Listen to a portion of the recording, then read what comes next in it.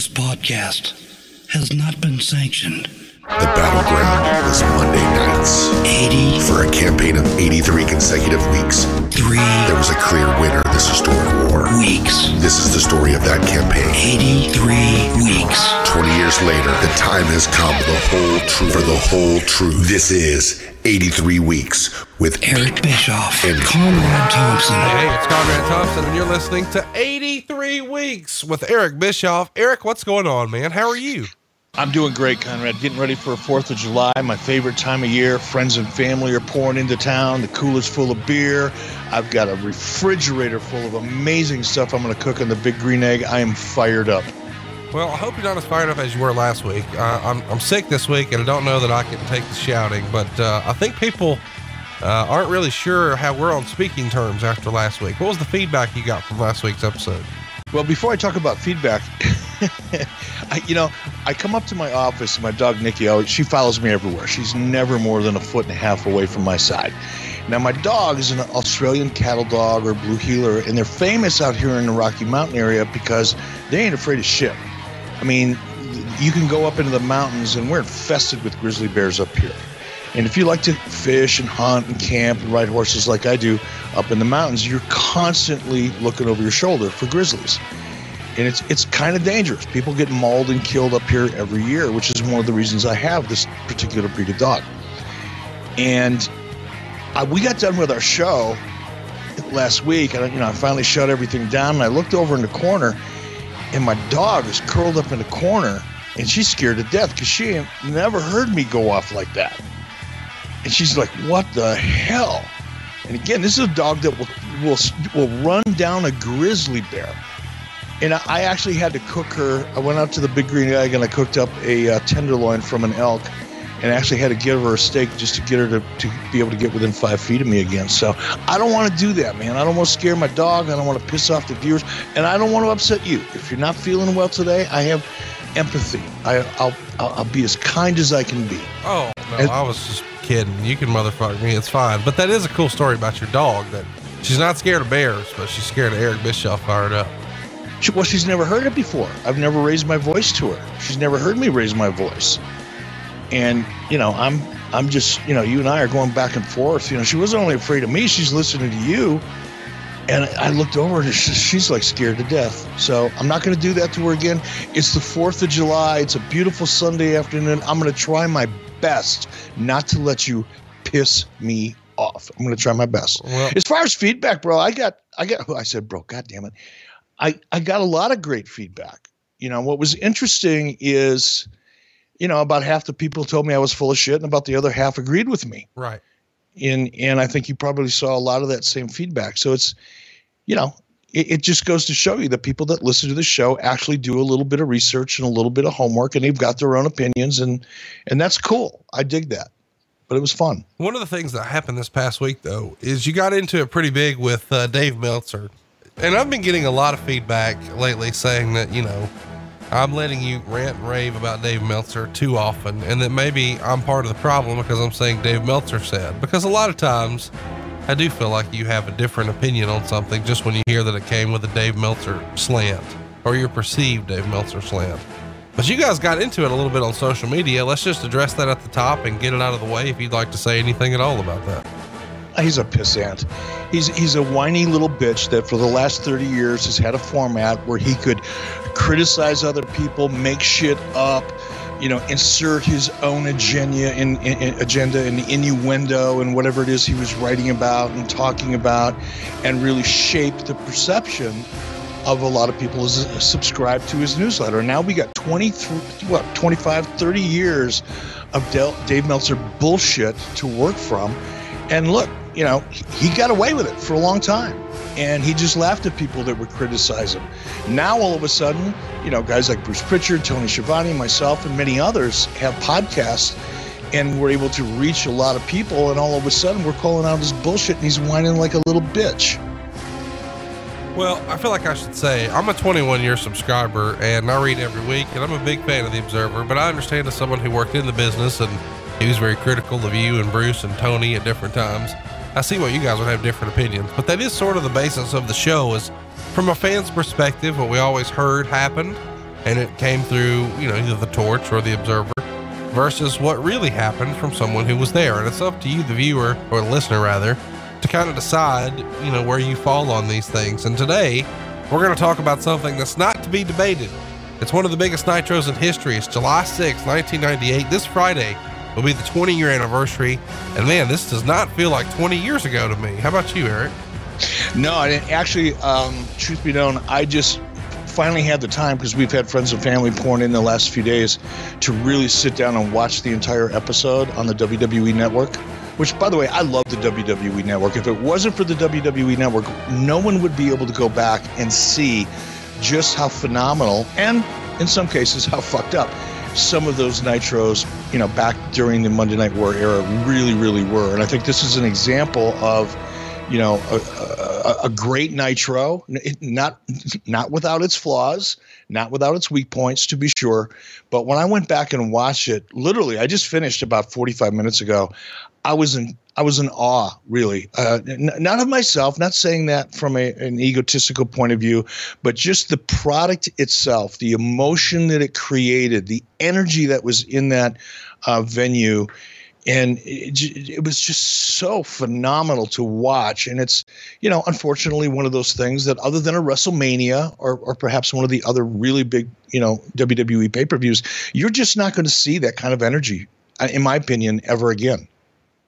It's kind of cool too, to hear you go back and watch it, because I think a lot of us take this for granted, but most of us listening, were fans. And so we were able to really experience this as it happened. But for you, this is just this endless cycle where you're just sort of in the race car. It's one show after another, and you don't really have a minute to just sort of be in the moment. And this is probably a whole new set of emotions for you watching it, through the television, as opposed to actually being there and being in the middle of it, where you're worried about all the ins and outs and not necessarily the enjoyment of the experience. That's true. But I also, when I watched it this afternoon, I watch it, differently than a fan, I guess. I'm looking for a lot of the little details that, people probably notice, but they may not be able to quantify in terms of the impact that those little details had on the product, and the energy that it created, and emotion that it created. And, this is going to sound like I'm trying to put myself over, and I'm really not. But if you look at the vignettes, for example, the Nitro parties, and you see those clips of people having so much fun, at Nitro parties, that was our way of preconditioning, I guess, the audience that it's okay just to have a party and love the hell out of Nitro and make it an event, even if it's just in your own living room or your own frat house, as we saw in some of those venues. That was a really smart thing that we did. And quite frankly, we stumbled into it. It's not like anybody, was sitting back with their genius hat on and genius and shit up, baby, like Dusty Rhodes used to say. It was just, hey, here's an idea. Let's try it and see if it works, which was in many respects, the kind of psychology or attitude that made Nitro such a phenomenal, piece of television history that it was or is. But I look a lot at a lot of those little things. Karl Malone coming in, the helicopter following him as he's driving his semi, which, by the way, he had like 4 or 5 of those semis at the time. He loved semis. He just loved them. Some people collect motorcycles. Some people collect vintage hot rods. He collected semis. But, seeing him driving, again, it was something you'd never seen before. How many people drove to a ring in a frickin' semi? It was so different and just, oddly cool that it worked. And it's just those little things that I look at and go, wow, that was a phenomenal time.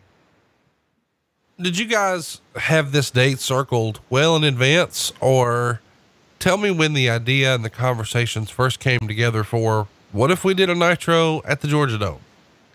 Well, the Georgia Dome date was obviously one that was selected, I'm guessing, months in advance. You don't just call them up on a Monday and say, hey, we're going to have a Nitro there, next week. Do you happen to be available?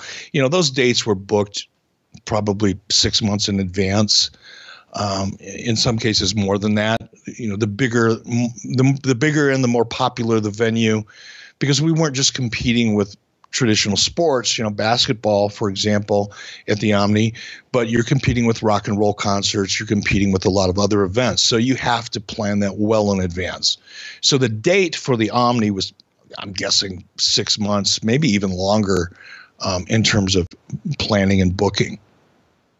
You guys, it's a big deal because you guys draw a huge gate here. I guess we should mention, it sets a huge record for you at the time, but it's not really a long on sale period, so a lot of times when you have a dome show like this, you put tickets on sale sometimes months in advance. I mean, WWE is going to have WrestleMania tickets on sale months in advance, but you guys have it here for just a handful of weeks. Was the product that hot? I mean, it does feel like the show was sort of thrown together at the last minute, which is why I asked. But you say, and that makes sense based on the sheer size and in scope of the building and what an undertaking it would be. You got to map that out ahead of time. Why the short ticket window? Is there a strategy there to get more of the card sort of firmed up before you put tickets on sale, or talk me through that? I think what we were seeing, and again, context is king, as we know. It's not only a great shirt, it's also true. Prior to 95, even late 95, early 96, when Nitro was up, we had to work really hard to sell tickets because the taste that everybody had in their mouth about WCW as a brand was pretty bad. So you had to work your guts out to sell tickets. Once we got hot, the pattern started to become very obvious, where you didn't have to start 3 months out or 4 months out. You could literally start promoting, I don't want to say spontaneously, but you could shorten your promotional window to 3-4 weeks out, in some cases even less, because the tickets were that hot. And Nitro as a brand was hot. People weren't buying their tickets to Nitro necessarily, or I should say generally, because of the match that was advertised in the main event. In fact, in many cases, we didn't want to advertise matches because sometimes they would, out of necessity, change. But Nitro became such an event in itself, partly because, again, some of the aforementioned Nitro Parties promotion, the fact that, we put such an emphasis on Nitro feeling spontaneous, and because it was live, anything could happen. We drove those marketing messages home as often in as many different ways as we possibly could. And once that effort of making Nitro an event or a party that you had to be at, and that was one of the things I used to, preach all of the time, is Nitro needs to feel like a party at every level. And it got to the point where once you announced that there was a party, people would come, regardless of what was going on. Now, in this case, obviously it was different because it was Goldberg and it was Hogan, and that certainly had a major impact, obviously. But across the boards, we didn't have those long promotional windows like we used to. Well, let's talk about the actual show itself. But before we do, I want to sort of set the stage as to what was happening on the other channels. King of the Ring had just happened in late June of 1998, and we're just past the 20-year anniversary. And of course, the most memorable thing that happened there is The Undertaker throwing Mankind off the cell. And in years past, we've heard Kevin Sullivan say that when he saw that, he thought the war was over and that the WWF had officially won, that there was no way you guys could possibly top that.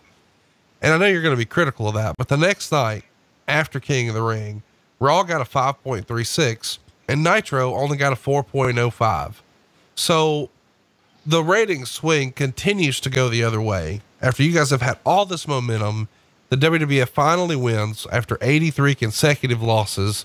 They get a win in April, and it was fairly competitive, but it does start to feel like you guys are slipping and the momentum has shifted. It's going to the WWF. What did you think when you saw Mankind come off the cell, and what do you make of Kevin Sullivan's comments that meant the WWF had won the war? Well, there's really, there's two questions in there. I'm going to take the, what did I think about, Mankind coming off the Hell in a Cell cage? That didn't really leave a strong impression on me, but again, as we've talked about, 1998 was a very, late 97 is when it started, where the competition really started. And you can go back to November of 1997, and there's an interview floating around out there where Vince McMahon basically says they're going to change their creative direction and expand the creative envelope and all kinds of other Vince McMahonisms designed to communicate to his audience that, okay, this goofy shit that we've been doing that has been getting us killed for the last however long, we're going to have to change that. He could have just as easily said, and somebody should probably do this at some point and put some subtext underneath it, is back in 1997, after he'd been getting his ass kicked for about a year and a half, almost 2 years, he finally recognized that it was time to copy the Nitro formula and introduce a more adult-driven 18 to 34 reality-based kind of demo and push the envelope in as many ways as he possibly could. And that's what he did. And he tipped his hat in that interview in November of 1997. And then almost immediately, out of the chute, you start seeing a lot of similarities between Monday Night Raw and Nitro in terms of its tone and its presentation. Gone were a lot of the goofy, cartoony, animated characters that you were watching in 95 and 96 and early 97. Along comes Mike Tyson, with a $4 or $5 or $6 million price tag, whatever was reported, and that intense energy with Stone Cold Steve Austin and Mr. McMahon. All of a sudden, Mr. McMahon comes from behind the shadows, and he becomes the heel owner or authority figure, much like I was on Nitro at that time. So when those things started to happen, that's when I started paying attention. To me, that's when it really began to change and the pressure became tangible. Prior to that, it wasn't. And I've said this before, with you in interviews. The pivot point for me was Mike Tyson. When they finally pulled the trigger, I should say, on Mike Tyson, and really came out swinging with Tyson, that's when I knew we were in trouble. And then, well, I won't say in trouble. That's when I knew it was getting competitive, and I was paying much more attention to the tone and style of the show than compared to what we were doing. At the same time, while WWF was turning up the volume and taking our formula and taking it even, further, with, giving birth to hands and Austin flipping people off on the ring post and all the crazy shit that they did that became so popular and the foundation really for what the Attitude Era meant to people. At the same time, we were starting to get hammered corporately about the type of content that we had. And there was a lot of pressure for us to become more family friendly. So the very formula that we created was now being copied and, quite frankly, being done better than we did. Tip of the hat to WWE for that.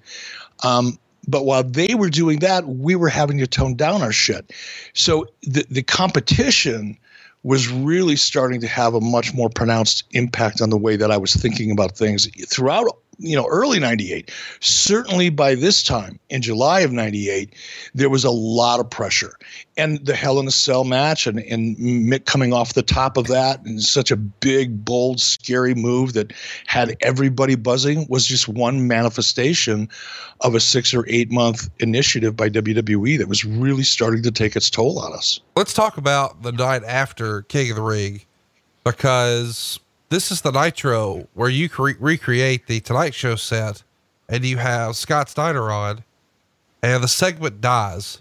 It does a 3.4, and the dirt sheets would be very critical of this. And they would also report that you guys spent around $70,000 on the set, and because it bombed, you never did it again. Obviously you're trying to set up something with Jay Leno for August. We get that in hindsight. But when you see the rating come in, do you realize, well, this was a misstep? Well, first of all, and help me out here, because I don't know the answer to this, but you stated just now that we spent the money on the set. We did that segment once and we never did it again. Is that your position, that we never did the Jay Leno's kind of gags and spoofs again? No, I know you did them again, but I'm saying in terms of, it felt like after that first one, this was going to be a recurring theme and you were going to do this with some regularity. but you quickly abandoned that. Obviously you would do some shenanigans for the August pay-per-view, but here we are in early July, and it felt like there would be a string of these things, but that clearly didn't happen. Well, it did happen afterwards. It didn't happen immediately. It didn't happen in consecutive episodes. If what I'm hearing you say is correct, or if I'm hearing you correctly, because I'm trying to be kind today. I'm trying to be the gentler, kinder Eric Bischoff today. Whew. Give me a second. So yes, we did one. We didn't do any more of them until later on, leading into August, because of the Jay Leno promotion that we were doing. So to imply, and I'm not saying that you are, but you're basing that presumption on something that was written by somebody who wasn't involved. You're implying that because a segment bombed, that we just were ready to scrap the whole idea. Well, and that wasn't true. So what was the plan with doing it once and then bringing it back? I mean, to me, don't get me wrong. I get the idea of we're going to do it because Leno's coming in, but that's not here yet. So was the initial plan, we're going to develop a string of these to build to the August pay-per-view, and then the rating being so low is what killed it? No. And that's where, again, I'm even going to try to be kinder and gentler to Mr. Meltzer or whoever reported that. That's an assumption or a presumption made on the part of somebody that doesn't have a clue, that wasn't there, that wasn't a part of the creative process, that's never produced a minute of television in their life. And they're assuming because they saw something once and they connected a dot of a low rating for a segment, which we're going to talk about in great detail in just a few moments.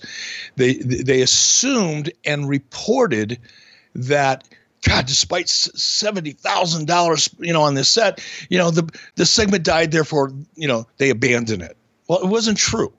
We knew where we were going in August when the July 6th show came about, and there was so much focus on Hogan and on Goldberg, and the creative decidedly changed pretty close to that date.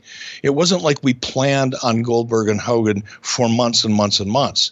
The creative across the board changed. That segment no longer made any sense. It no longer made any sense to promote and have fun and parody Jay Leno for an August pay-per-view when we wanted to point as much focus as possible on the Goldberg Hogan match. So there was a stutter step, yes, but it wasn't because it only got a 3.5. That's what an idiot that has never written one syllable of television or produced 1 second of television would have you believe, especially if that person has an agenda. That isn't true. Now, what was true, I'll reiterate, was that creative plans changed with the Hogan Goldberg initiative. It wasn't necessary to promote or timely, really, to promote what was coming up in August at that particular moment, given the magnitude of that show and that match and all of the focus on it. Now, going back to segments, here's and I still have a pet peeve to this day. And clearly, I'm not producing any television right now.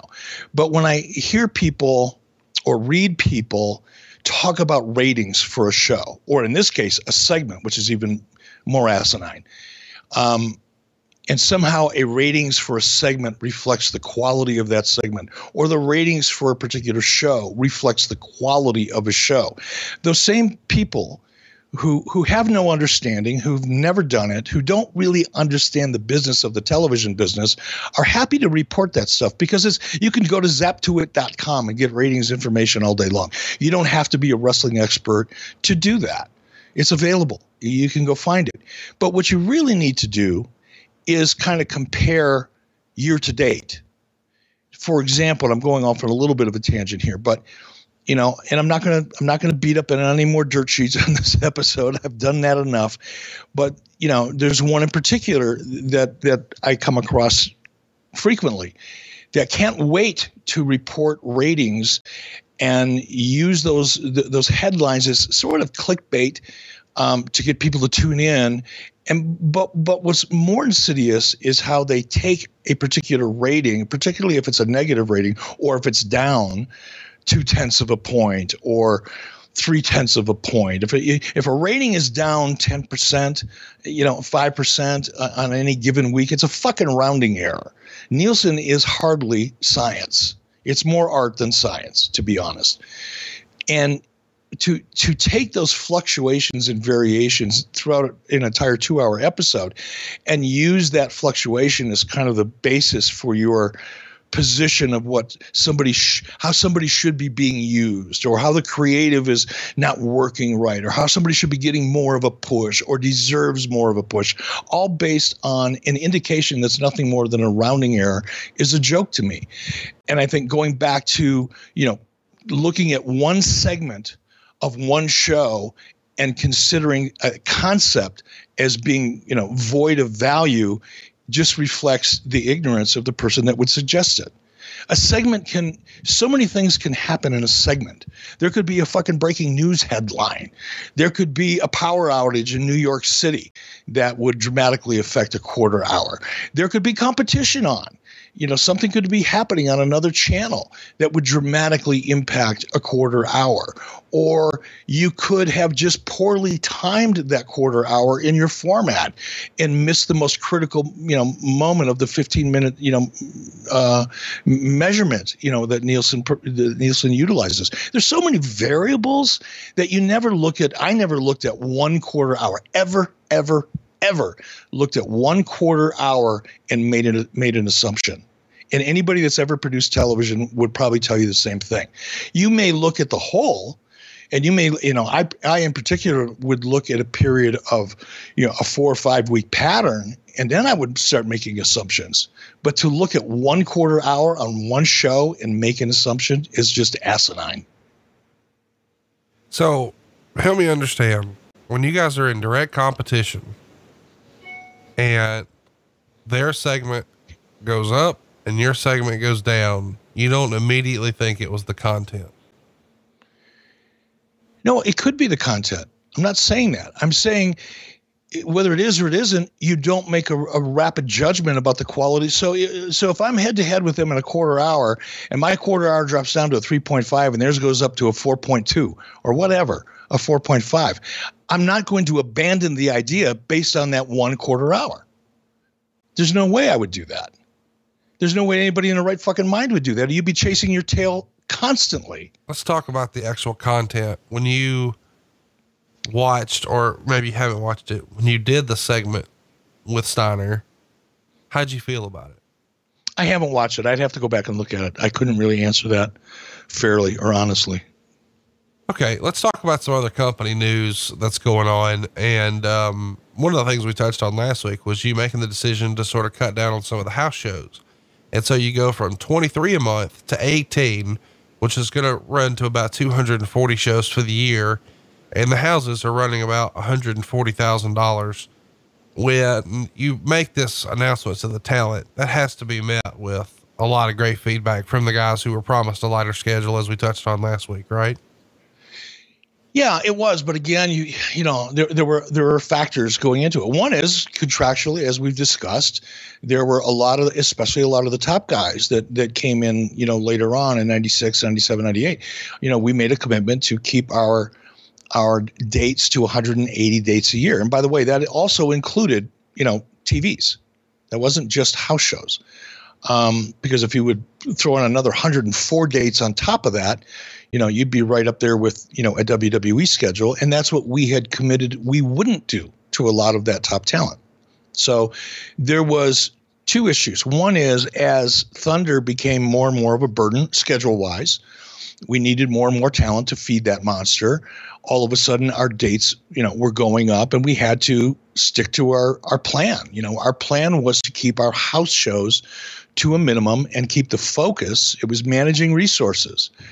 I was able to turn WCW around from the dismal fucking disaster that it was when I took it over to becoming what it was as we're breaking down this show, by focusing our resources on the television product with a kind of if you build it, they will come philosophy, meaning if you build a television product and you become popular on television, the house show business will take care of itself. And it did in resounding ways. But there comes a point where you've got to you've got to manage those resources. And we had, up until that point, lacked the discipline to really manage that schedule the way it should have been managed. And we had to cut back because we were burning people out with 2 primetime shows. And again, we weren't the WWE. We didn't have, a fraction of the resources that WWE has now in doing the same thing we were doing, by the way, producing, a 2 or 3 hour Nitro and a 2 hour live Thunder. We did it with a fraction of the technical production staff and financial resources that the WWE is doing it with. And we were killing ourselves in the process. And again, and people were, they're going to hear us say, oh, fuck, he's making excuses. I'm not making an excuse. It's a reality. And if people are too stubborn to look at it from an objective point of view, because they're entrenched in their ideology when it comes to, a dirt sheet writer's perception of me or of, WCW as a whole, that's fine. But the fact is, when we got thunder dumped on us, it buried us. And reducing the house show schedule was one kind of manifestation of it.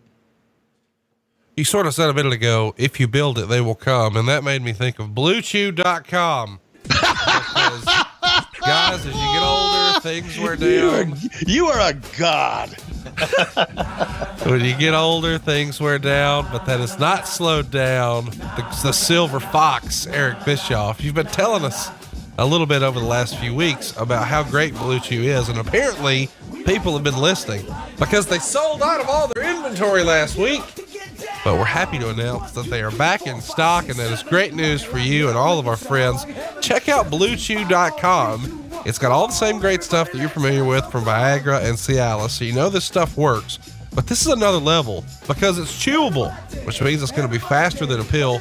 And I know what Eric likes is you can take them anytime, day or night. He even told us about taking it last week before breakfast. And maybe best of all, this is cheaper than those big name brands you've heard of, Viagra and Cialis. So it's really a no-brainer because not only is it faster, but it's cheaper. Oh, and it's easier to get too. You don't have to go sit in a doctor's office. You can do all of this online and it's shipped discreetly to you at BlueChew.com. And Eric, I think they're even giving away their first shipment for free if you use our promo code. Just type that in. It's 83 weeks. You're going to be out $5 for the shipping, but your first shipment is free. That's BLUE chew.com. And the promo code's 83 weeks, but that's all the particulars. What people really want to hear, Eric, is how are things going? We're out of here. I'll tell you what, yesterday morning was amazing. I mean, here's the deal. First of all, there's this, I guess, old kind of standard way of looking at, products like Blue Chew and, that's only for old guys. That's bullshit. Man, I don't care if you're in your 20s, your 30s, your 40s, your 50s, or your 60s like me. You want to be at the top of your game. And I can tell you from personal experience that there were plenty of times when I was in my 30s, whether it's because I was stressed out at work or because I was traveling a ton or because I was just tired, that I may have thought I was close to being at the top of my game, so to speak. But my wife knew better. It's kind of like, when you look at yourself in the mirror and you think, God, I'm looking pretty good today. And then you walk downstairs and your significant other says, you're not really going to wear that shit out in public, are you? Because that doesn't work. You don't always know exactly how other people are looking at you. And this is particularly true when you're in that moment. And you want to be at the top of your game. So it doesn't matter how old you are. Now, let's go back to your question about how's it working. Yesterday morning was awesome. My wife gets up about 6 o'clock every morning, sometimes a little earlier. I get up about 4:30 or 5. And we're both, we have coffee together, catch up on a little bit of news, check our emails, and then she's off doing her thing. I'm off doing my thing. We're really very busy. She has her own show on Twitch that she does, and she puts a lot of time into it. She does a show every single day, 5 days a week. So our mornings are generally really jam full. But yesterday, knowing that we got family and friends coming in, knowing that we're going to have very little time to ourselves, knowing that I've got to produce a podcast with Conrad, knowing that she's got her shit to do, we had about an hour. This is about 7 o'clock yesterday morning. The sun was shining. The weather was beautiful. We're laying in bed watching television. I look at her. She looks at me. I get up, go pop a Blue Chew. 20 minutes later, we were rocking it. It's just awesome. Just awesome. And I feel like a kid again. That's your update. So there you go, bluechew.com, and use our promo code 83weeks, and that's BLUECHEW. And a lot of our listeners are checking it out, including some top guys in the wrestling business. I've got DMs from several people saying, hey, is this stuff legit? So everybody's doing it. Check it out, man. See what you're missing out. BlueChew.com, and that promo code is 83 weeks. Somebody else who may have needed a little Blue Chew at one time was hard work Bobby Walker. He sued you guys around this same time for $5 million. He's claiming racial discrimination, and it's one of the more landmark lawsuits against WCW because eventually Bobby Walker got paid. Chat me up about that. Was nothing new. Anybody that sued WCW got paid. Tell us about this Bobby Walker lawsuit to the best of your recollection. You know, again, it's important for the listeners to understand the way Turner was set up. Once a lawsuit was filed, it left the jurisdiction, if you will, of the WCW offices, landed over at Turner Legal, you know, in the North Tower. And for the most part, other than perhaps some information for discovery or records that we may have had on file, we were out of it. We had no input. We very seldom were questioned about anything, unless it was for a deposition or for records. So I didn't have any firsthand involvement in the lawsuit. So I'm not going to be able to give you, you know, the kind of blow by blow as it relates to that particular suit. I can tell you, however, that as somebody that was running that company, and even before I took over the company, you know, the joke in the locker room in WCW was, if you're getting cut, just sue them, because you're going to get a check for $100,000. And I never really understood that until later on, once I got into management, and there was a risk analysis or loss analysis kind of logic in Turner Corporate that if you're going to fight a lawsuit, it's going to cost you $100,000, no matter what. It's going to cost you $100,000 to fight any lawsuit, no matter how ridiculous it was, how baseless it was, or anything else. It's going to cost you a minimum of $100,000. So what Turner would often do is, the minute they got sued, they would go through the motions and, you know, do what they had to do to try to make it look like they were going to fight it. And if it appeared for more than a week like the litigant was going to stick with the lawsuit, then they would settle. I saw it happen time and time again. And that you know, the prevailing knowledge, you know, amongst the boys, even before I got into management, was that, man, if you're going to get cut or you can't get your raise, fucking sue them. You're going to get a payday. And that's what this suit was all about. It was a stupid suit.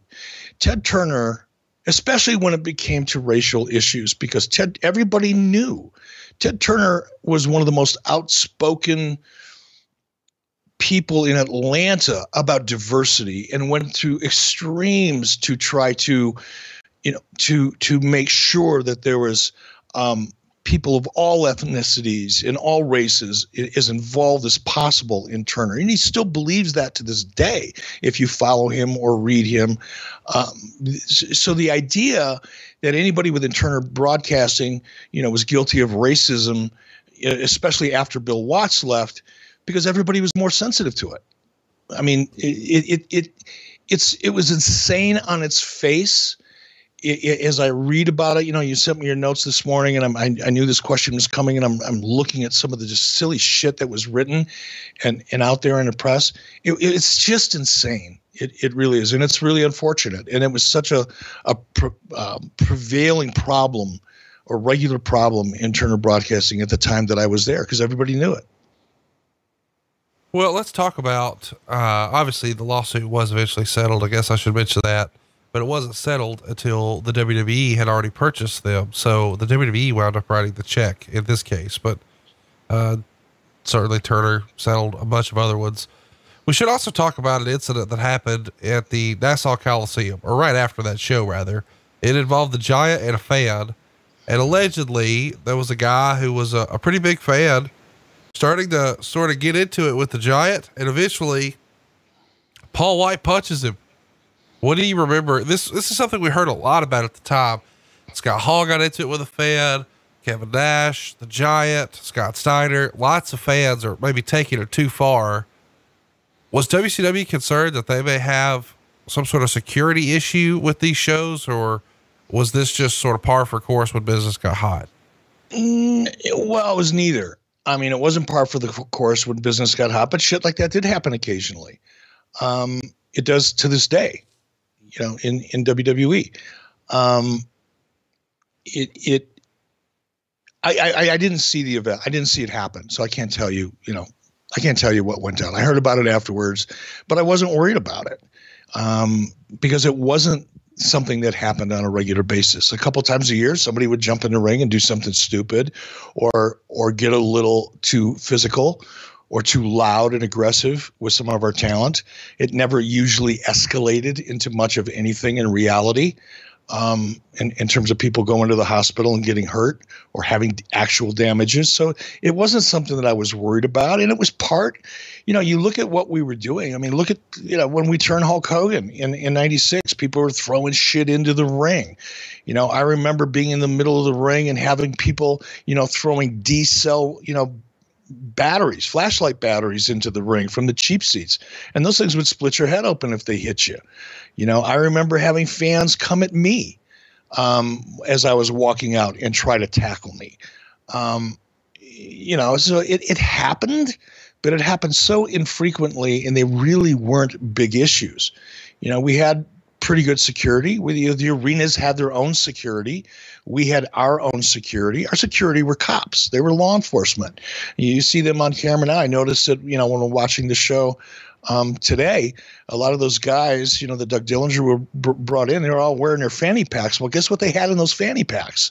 They weren't, they weren't breath mints. They were all carrying. They were all trained. They were all professionals. They were all, they'd been there, done it, seen it all before. So we had good security, but occasionally it would happen. I don't know why in the fuck anybody would want to pick a fight with Paul White. I mean, I've only seen him go one time, and it happened so fast and was so devastating that it was almost, if you blinked, you'd miss it. It's like, whoa. And why anybody would, when you get really close to Paul White, I mean, he's big when you see him on TV, but I don't care if you're 6'6" and 250 pounds. When you stand next to Paul White, you're standing against a mountain of a man, and an athletic one at that. He wasn't just big. He was extremely athletic. You want to share that story when he beat the fuck up out of a guy? He didn't even beat the fuck out of him. He punched him one time, and it was such a short punch. I mean, I think the punch probably only traveled about 8 inches. It's not like he reached back and, took a major league swing at the guy. I mean, he literally short punched him and splattered him. I mean, he went down like he was shot in the mouth. That was it. There was nothing more. It was fast, and honest to God, it looked like one of those Bruce Lee 1-inch punches. It's really what it looked like. And the guy was just bugging Paul, picking on him. Paul's a gentle guy. Paul's got a lot of patience. He knows, even then, in WCW, he was much younger and not as mature and hadn't been sued and been around the block as much as he probably has been now. But even then, he had a fair amount of discipline. And the guy just kept going and going and going and going. And Paul went up to go to the bathroom. The guy followed him back and just kept bugging him. And it's like me swatting a fly. That's amazing. Around the same time, you guys are in the papers all the time, whether it's the WWF or WCW, for some sort of silliness where kids are trying to imitate what they're seeing on TV. There's even a story out of Indiana that makes the papers where there's a kid in middle school who's trying to start a satanic cult that he's calling Raven's Flock. Whenever you see some of this silliness, I know we can sort of dismiss it, or certainly I would, as just, that's stupid, whatever. But I don't know that Turner always felt that way. Did you get any blowback when stuff like this makes the paper? Any sort of meetings have to happen to Turner about, what is this, Eric? What are you doing with kids and the devil? No, it wasn't that obvious. It was more insidious than that, meaning, the corporate executives, again, it's just so hard for me to articulate the cultural shift that took place corporately once Time Warner's footprint became solidly embedded up Turner's ass. Things changed so dramatically. And what we would get were, rather than, hey, what about this story? Why are you doing this? What is going on with the flock? Are they wearing devil, signs out there? Are they promoting devil worship? That would have been obvious and easy to deal with. But it became more insidious in the sense that, well, we've got to be a lot more careful about the way we present this product. That's what I mean. And I keep going back to it. And I know people think I'm just making excuses, but it was the truth. When, major executives, guys who have gone on to become some of the most powerful people in television to this day, are sitting at a table saying, look, I don't care what you did, to get, we're going back to early 1998 now. I don't care what you did to get Nitro to the point that it is. I want you to be more family friendly. That's an example of why those things started happening. They wouldn't point to one kind of cause and effect opportunity to discuss. They would take a broader view and say, you know what, you can't call people names. You got to, you could still be entertaining, but you can't go, let's not go as far. We don't want to be as violent. We don't want to hurt anybody's feelings. We don't want somebody sitting at home watching thinking that maybe you're talking about people like them. And it became a real issue. And that's an example probably of, I say probably because they didn't come to me specifically with this particular issue and ask me to explain it or investigate it. But there was a very constant pressure to react more broadly to situations like this. Let's talk about Saturday night. Saturday night gets its lowest rating in history towards the end of June. It does a 1.5. This starts to feel like the redheaded stepchild now that Thunder's here, does it not? Oh, it was. I mean, clearly it was. We talked last week, I think, about how we started de-emphasizing syndication, and that was more for, economic reasons, really. But Saturday night, at that point, it became, I don't want to say throwaway programming, because I would cut off a body part right now to have 2 hours of primetime, TBS broadcast window at 6:05 Eastern on a Saturday night. But for WCW and even for Turner as a whole, everybody knew that the focus was on Nitro and the focus was on Thunder, and we just couldn't put the same kind of quality into TBS. It was impossible, and everybody knew that. Ted Turner knew it. Everybody knew it. Let's talk about the NWO hotline. It's dropped around this same time, and I think a lot of people probably even forget it existed. But once upon a time, you guys could put NWO, slap those three initials on anything, and people were consuming it. What was the strategy for the NWO hotline, and what oversight, if any, did you give to any of the hotlines? I didn't oversee it. That was in the marketing department. Mike Weber, Sharon Sadello would probably were the two people that were more involved in it than I was. I would believe. I'd have to really look back at the organizational chart to be 100% certain, but that'd be my guess. I had to be aware, and certainly I got an earful whenever shit was said on the hotline that either conflicted or gave away or created too much heat. Because look, the idea behind the hotline was the same thing as the psychology, if you will, or the approach behind a dirt sheet. Come out with the most flamboyant fucking headline you can create, get people to pick up the phone to hear what the story is and make money doing it. That was the model, and it worked. We made a lot of money, but it got to the point where it was more of a problem than it was worth. So that's why it was phased out and de-emphasized, because the money that we were making away from the hotline was much more significant. And again, you have to go back in time, go back and look at, WCW in 94, 93, 94, 95. I'm guessing the hotline probably existed then. Whatever revenue that hotline generated was very significant during those budget years, 94, 95, maybe even 93. By 97 and 98, it was a drop in the bucket, and it was becoming a pain in the ass. So that was the logic behind dropping it. You said a name there that we've never really talked about on the show, and I don't know that anybody really talks about it. Mike Weber.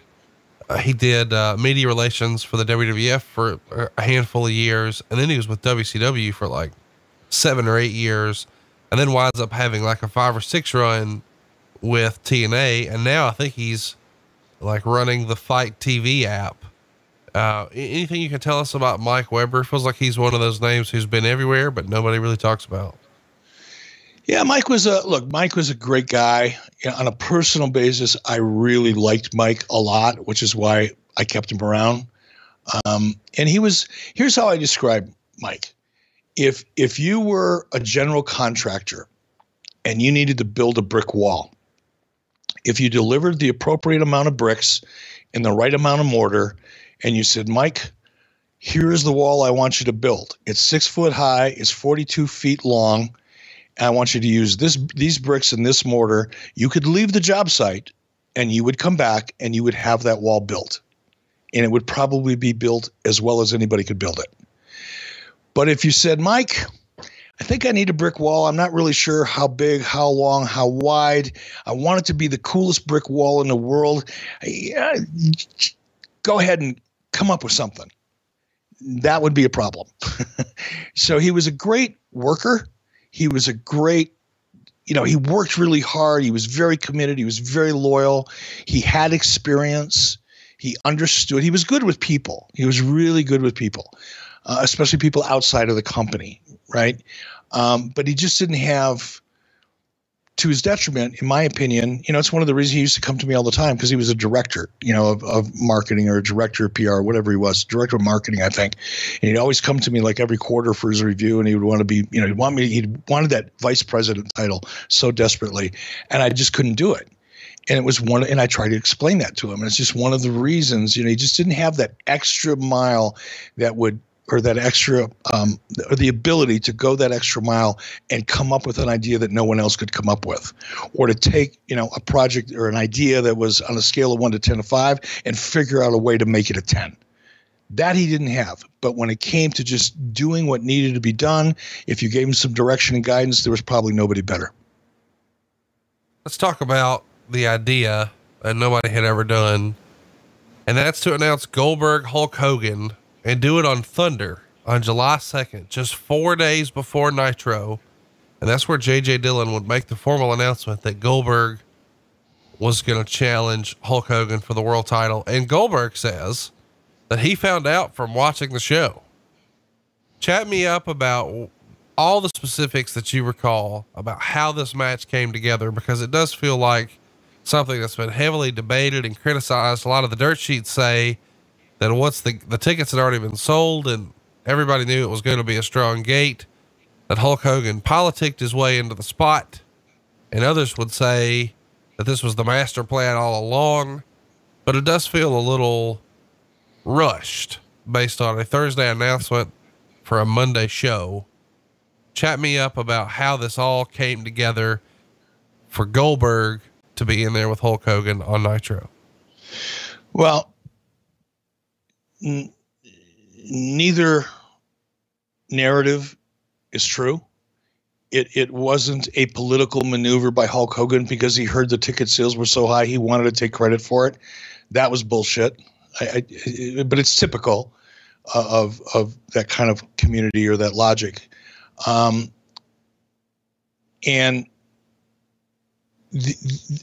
look, here's how it happened and why it happened. As I admitted, we were feeling the pressure starting in early 1998, and that pressure became increasingly more intense as the year went on.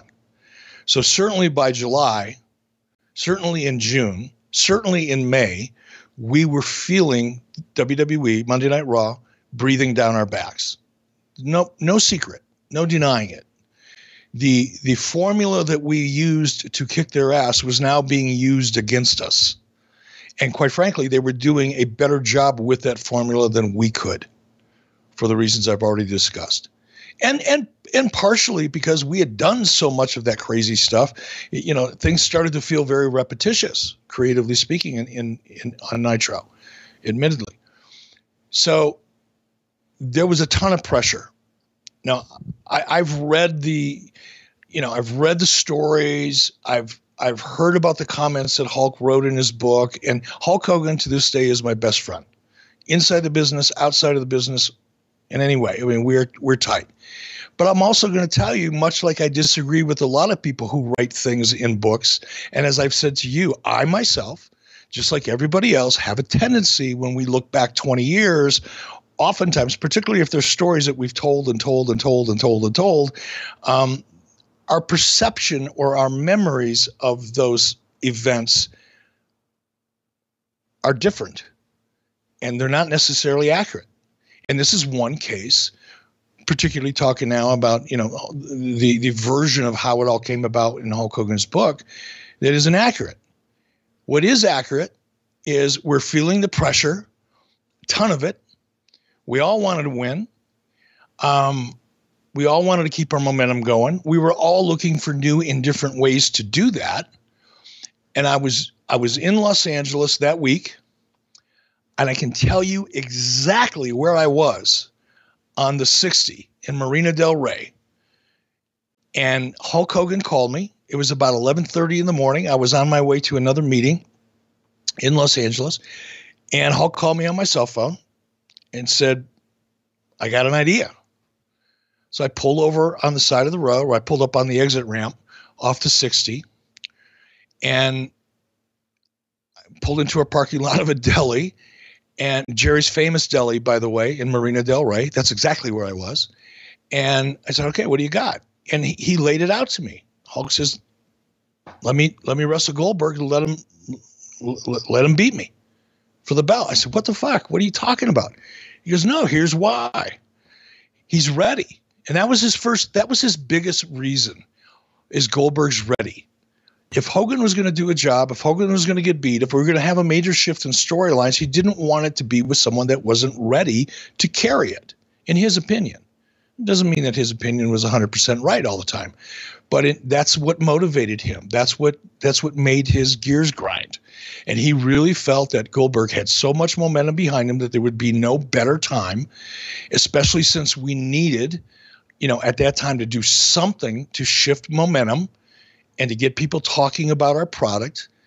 There was no better time than to do it in the Georgia Dome, because that was, the story was there. We had built so much anticipation and focus on Bill and his winning streak to put him into a match with Hulk Hogan. And, oh, by the way, throw in a stipulation that he had to beat Scott Hall, which I don't think anybody thought that was going to happen either, by the way.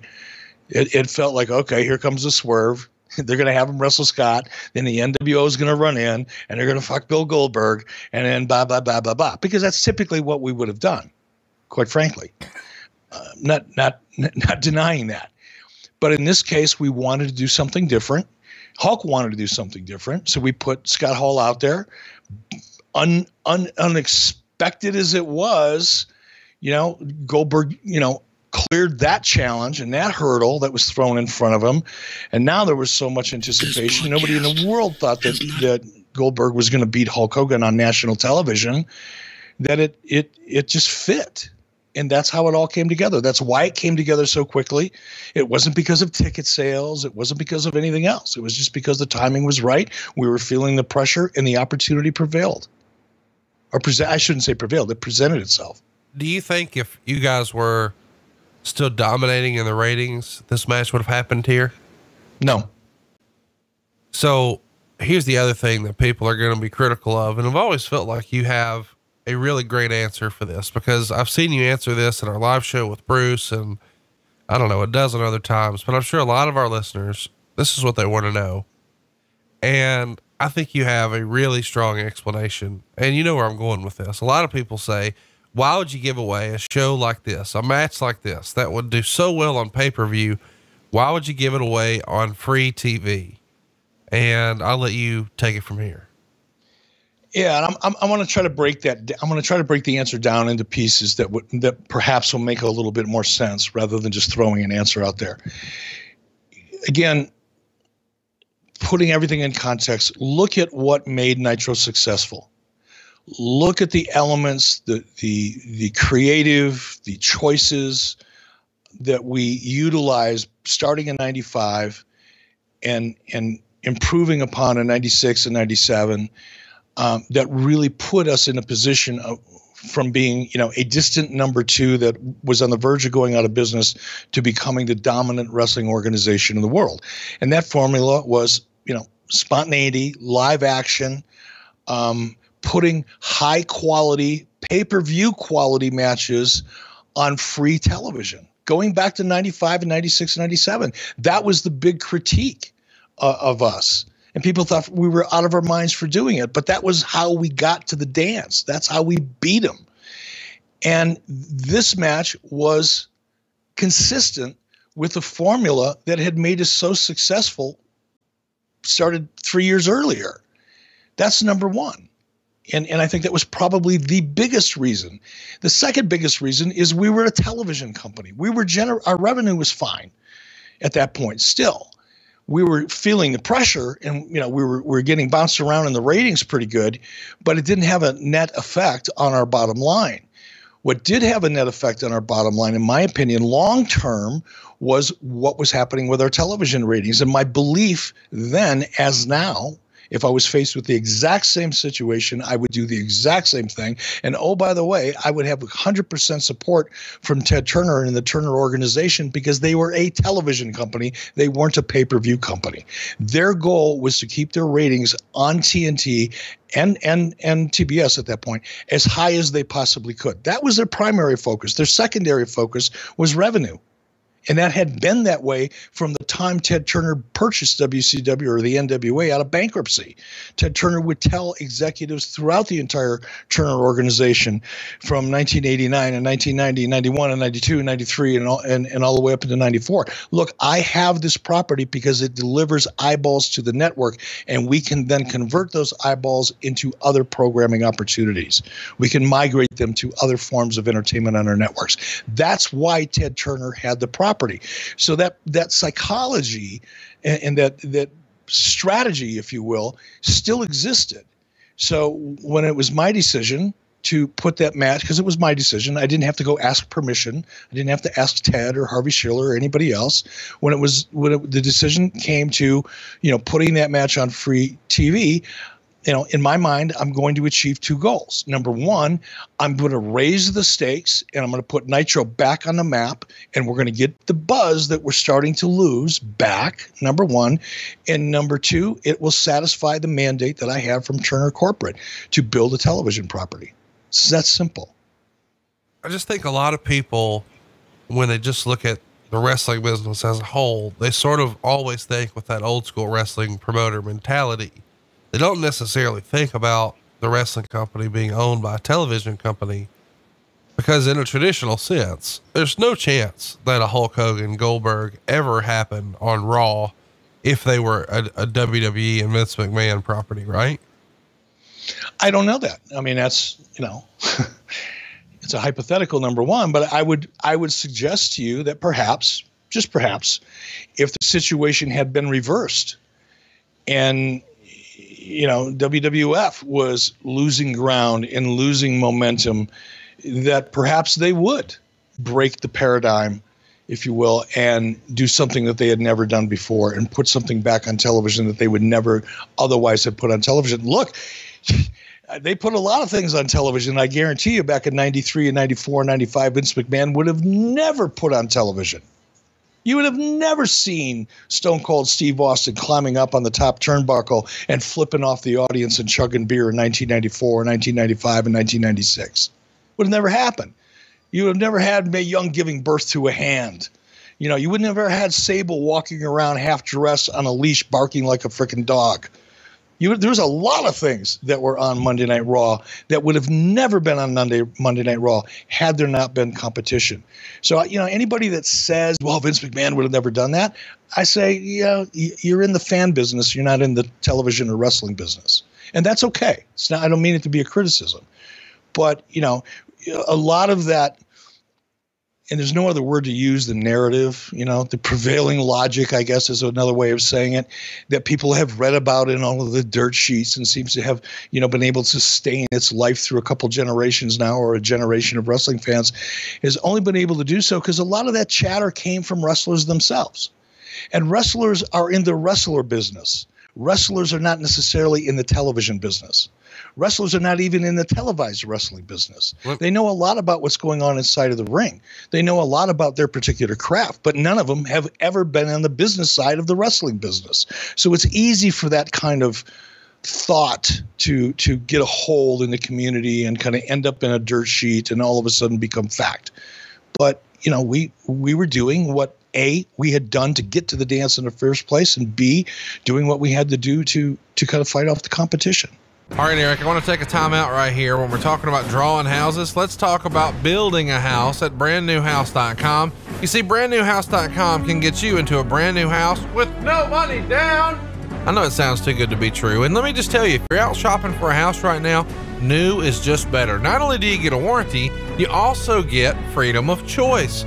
So instead of getting stuck with what someone else picked and all their toenail clippings and their carpet and their old used toilet, no, you can get a brand new house at brandnewhouse.com, and you get to pick everything: your color of brick, your kitchen countertops, your flooring, your tile, your shower, everything. You get to pick. New is just better, and we make it fast and easy at brandnewhouse.com right now. You don't need perfect credit. You don't need money out of your pocket. So what are you waiting for? It just takes a few clicks right now to get into a brand new house at brandnewhouse.com. That's brandnewhouse.com. Don't think you're stuck in your old house. We can even help you with that at brandnewhouse.com. NMLS number 65084, equal housing lender.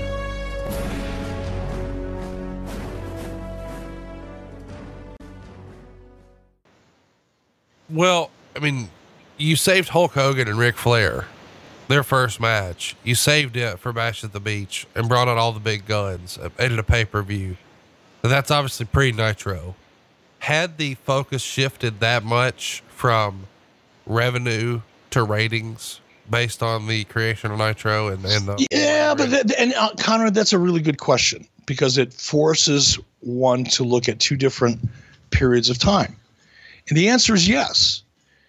If you, and again, I think this particular episode of Nitro going into our pay-per-view in San Diego the following week is a perfect example of a formula that had been working for us. The hotter the television, the hotter the buy rate on the pay-per-view. It's not like a leap of fucking logic to go, wait a minute, if we can pop a 5 rating, if we get 5 or 6 million people to tune into Nitro, chances are our buy rate's going to be a lot better going into the pay-per-view. Granted, that single match would have drawn a ton of money on pay-per-view. I'm not arguing that. I admit that freely. But since that wasn't really our goal at that particular time, and our goal was to, like I say, get all of our momentum back, because that's a long-term decision. Putting Goldberg and Hulk Hogan in a pay-per-view match is a short-term choice. Yeah, and we would have made whatever we would have made, $30, $40 million. Great. You know, in the big scheme of things, it's not that big a deal. In the long run, getting Nitro back on track and getting our feet back underneath us would have made the difference between $150 or $200 million in the long run. So even from a financial point of view, you have to look at short-term versus long-term goals, and a long-term strategy was there. Now that same situation didn't exist when we had Hogan and Flair. We were still very much we were a revenue generated company, but our ratings were so horseshit at the time that the only revenue that we could generate, or the only revenue that we could generate, was really off of pay-per-view, because advertisers weren't buying us. That was early on. That was pre-Nitro, as you pointed out, until Nitro came along and advertisers started looking, like Valvoline. You saw the Valvoline promotion inside of this particular show. We couldn't have touched a Valvoline back when we had Hulk Hogan and Ric Flair in the ring. They wouldn't have picked up their phone and taken our calls. Let me ask this. If obviously we're playing a lot of hypotheticals here, but you guys didn't really have a television rights fee the way Vince McMahon does now.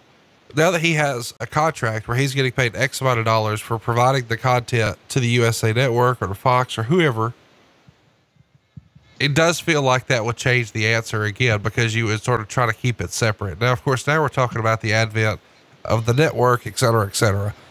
But let's just pretend for a minute, if WCW was not owned by Turner, and let's say, in fact, it's not even WCW anymore. Now it's Vern Gagne, the old school promoter you learned from, and he's getting paid to produce a show for WCW or for the AWA and Nitro. and TNT and Turner and blah, blah, blah. But he's getting a rights fee is what I'm driving at. He would look at those as like separate line items, but because there is no television deal in place necessarily, I mean, obviously you have a deal where you have access, but you're not necessarily being compensated for it. It changes the whole conversation. Like in the Vern Gagne imagination that I just created, that I just freestyled, this is definitely a pay-per-view, and the answer is way different, right? Absolutely. I mean, let's look at WCW at that time. And you're absolutely right. WCW did not get a nickel from Turner. There was no licensing deal. There wasn't even, you know, I don't want to go so far in the weeds here that people get bored. But when the financials would come out at the end of the year, you know, when WCW would look at its loss and its revenue, so much of the transactions that took place on our books within WCW were intercompany allocations, either from the expense side or from the revenue side. Meaning, if we put on a pay-per-view and Turner Home Video distributed that pay-per-view internationally or wherever they did it, there would be an intercompany allocation of X that would come from Turner Home Video. It was all one big company, but we would get pieces of it, right? And when it came to television, there was no intercompany allocation on the revenue side for the television property, meaning unlike, you know, WWE, and let's just leave its current deal off the table right now, but, you know, at the time, you know, we're talking about 98, WWE was making its revenue off of USA Network, and they were probably getting, I don't know. I have no firsthand knowledge, and I'm only guessing, but I would imagine they were getting somewhere in the neighborhood of $400,000 to $500,000 an episode for Monday Night Raw, which would offset a lot of their cost of production. Maybe not all, maybe most, but they were, I'm guessing, $400,000 or $500,000, maybe more, $1,000 an episode for that content. We weren't getting anything for ours, zero. We had the expense of it.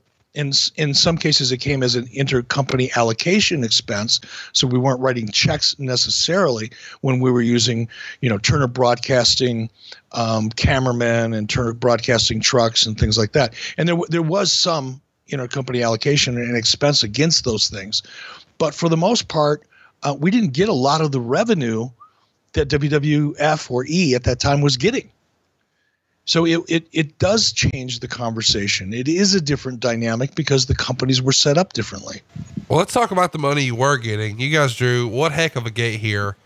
Meltzer says that the attendance figure given on the air is 39,919, but the actual number is actually higher, 41,412 folks, which is rare. Normally in wrestling, you pump it up, but you actually had more here. The paid attendance here is 35,514, which dominated all the company records that were set in the same building in January of that year. And it blew out of the water the Starcade gate as well. So this is one of the all-time gates in wrestling history. When you hear it being listed with shows like WrestleMania 3 and WrestleMania 8 and all these giant shows, that's got to make you feel pretty proud that not only did you do it, you did it on a relatively short schedule. I just don't think about it that way. I guess in my mind, I do keep things in perspective. Even at that time, it was great. I'm not denying it, but it was like, I would have much rather have had 3 weeks of consistent ratings, you know, dominating WWE at that time, because that's where my focus was. Again, my focus wasn't on on that particular, you know, house show, or excuse me, that venue in terms of ticket sales. It's a great thing. I'm not denying it. I think what it said to me more, and it probably spoke to me more watching the show today than it even did back then, is to see that many people who, you know, had purchased a ticket for television when less than 5 years earlier, you couldn't get winos to stay awake for a 2-hour show at Center Stage. That's great. I mean, that's what says a lot to me, more so than the dollar amount and the records and all of that kind of thing. And maybe it should have meant more to me, but to see that crowd and to know that we created that much energy and enthusiasm. And by the way, even, and then this is me now looking back. This is 2020 hindsight, because I certainly swear to God wasn't looking at it this way back then. But I look at it now and I think, my God, between what we did and what WWF was doing, there's a combined, number of close to 10 million people watching wrestling. Now, there's some duplication in there, and that's another kind of in the weeds conversation for another show. But if you just take Nielsen numbers at face value, to have 10 million people or close to it watching wrestling on a Monday night, that's what makes me proud right now. Back then I was like, fuck, we got to beat them this Monday night. But now, as I look back at it, that's what makes me the most proud.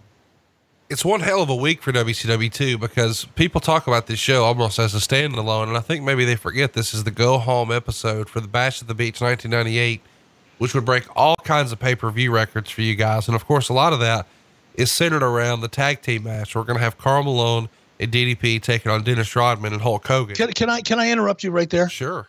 And I don't mean to do that because it's rude.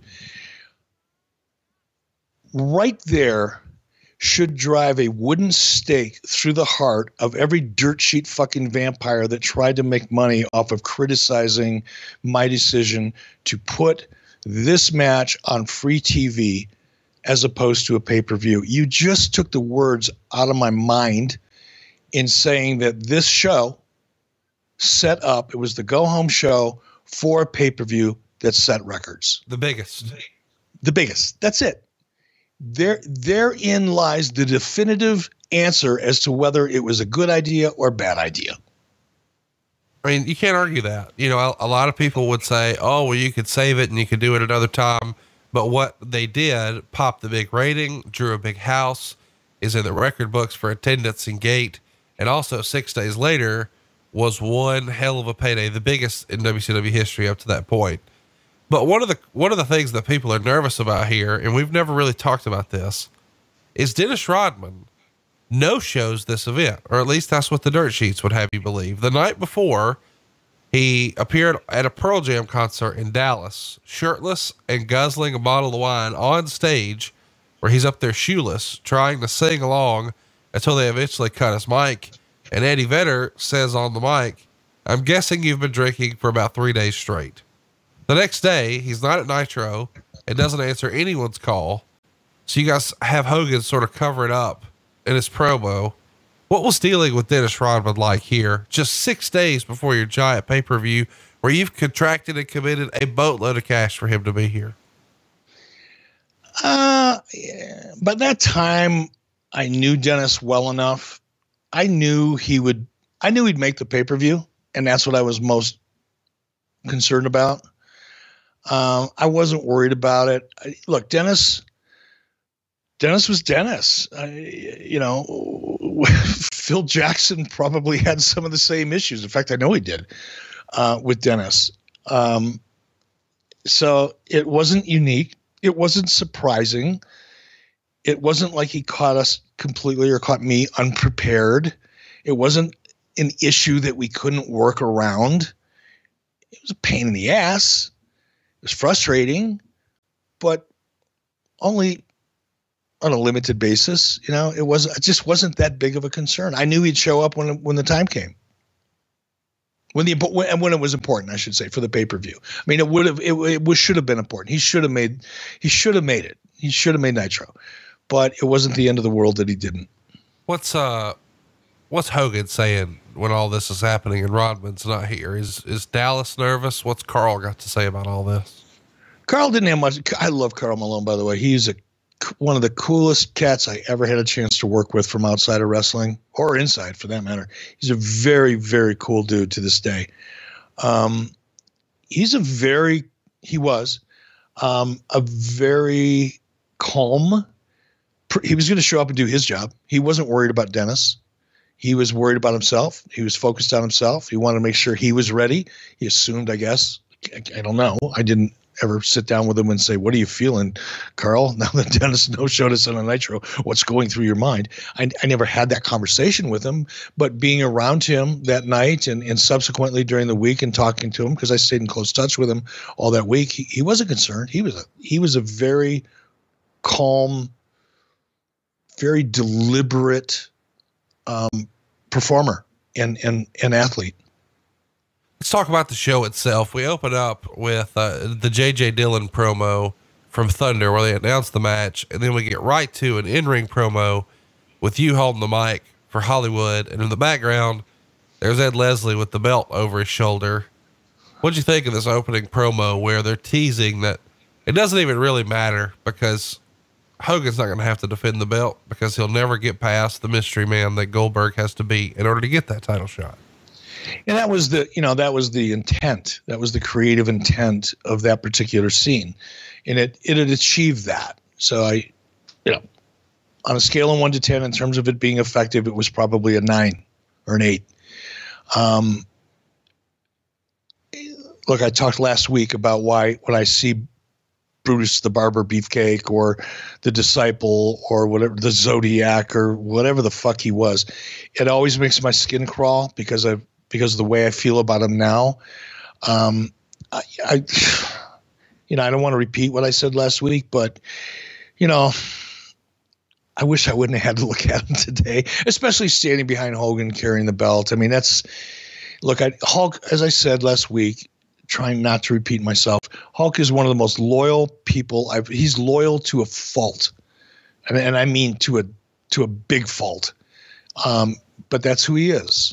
And I think he'd rather be loyal than not. And he was loyal to Brutus. They had been friends, since the beginning of, Hulk's start in professional wrestling.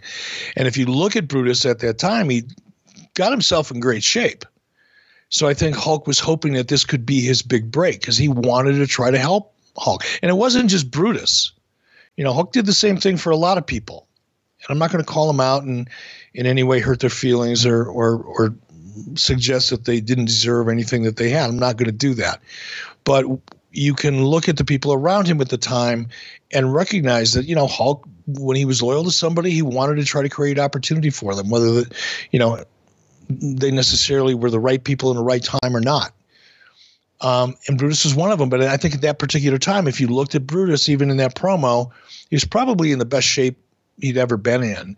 And I think, Hulk, in his mind, knowing him as well as I do, he was probably thinking, okay, he's finally doing the work. He's putting in the work. This is his shot. I'm going to try to do whatever I can to get him the rub to set him up. I'd bet everything that I've ever owned that would have been the case. Next up, we've got Booker T defending his TV title against Dean Malenko. Jericho is going to show up and distract Malenko. Booker T gets the win. Then we see Raven working with Canyon.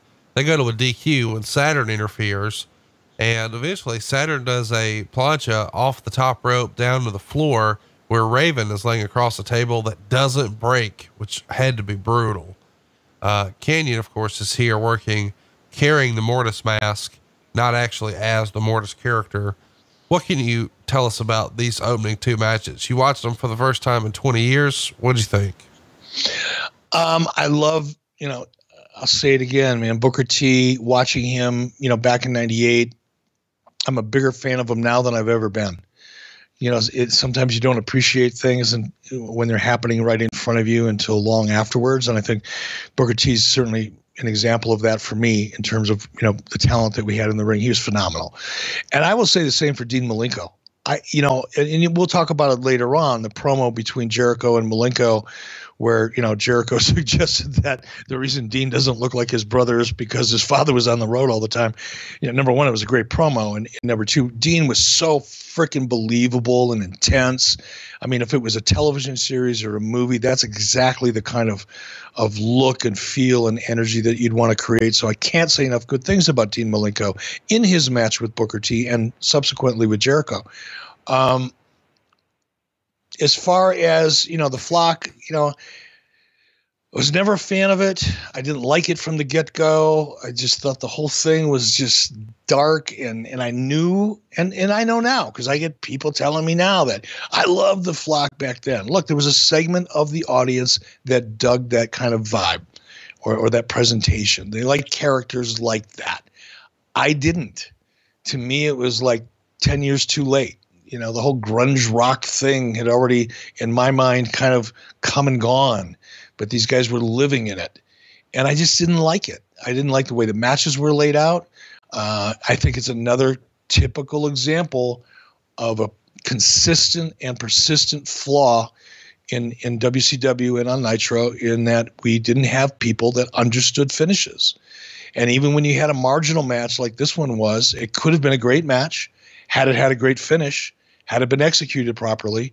But once again, it was none of the above.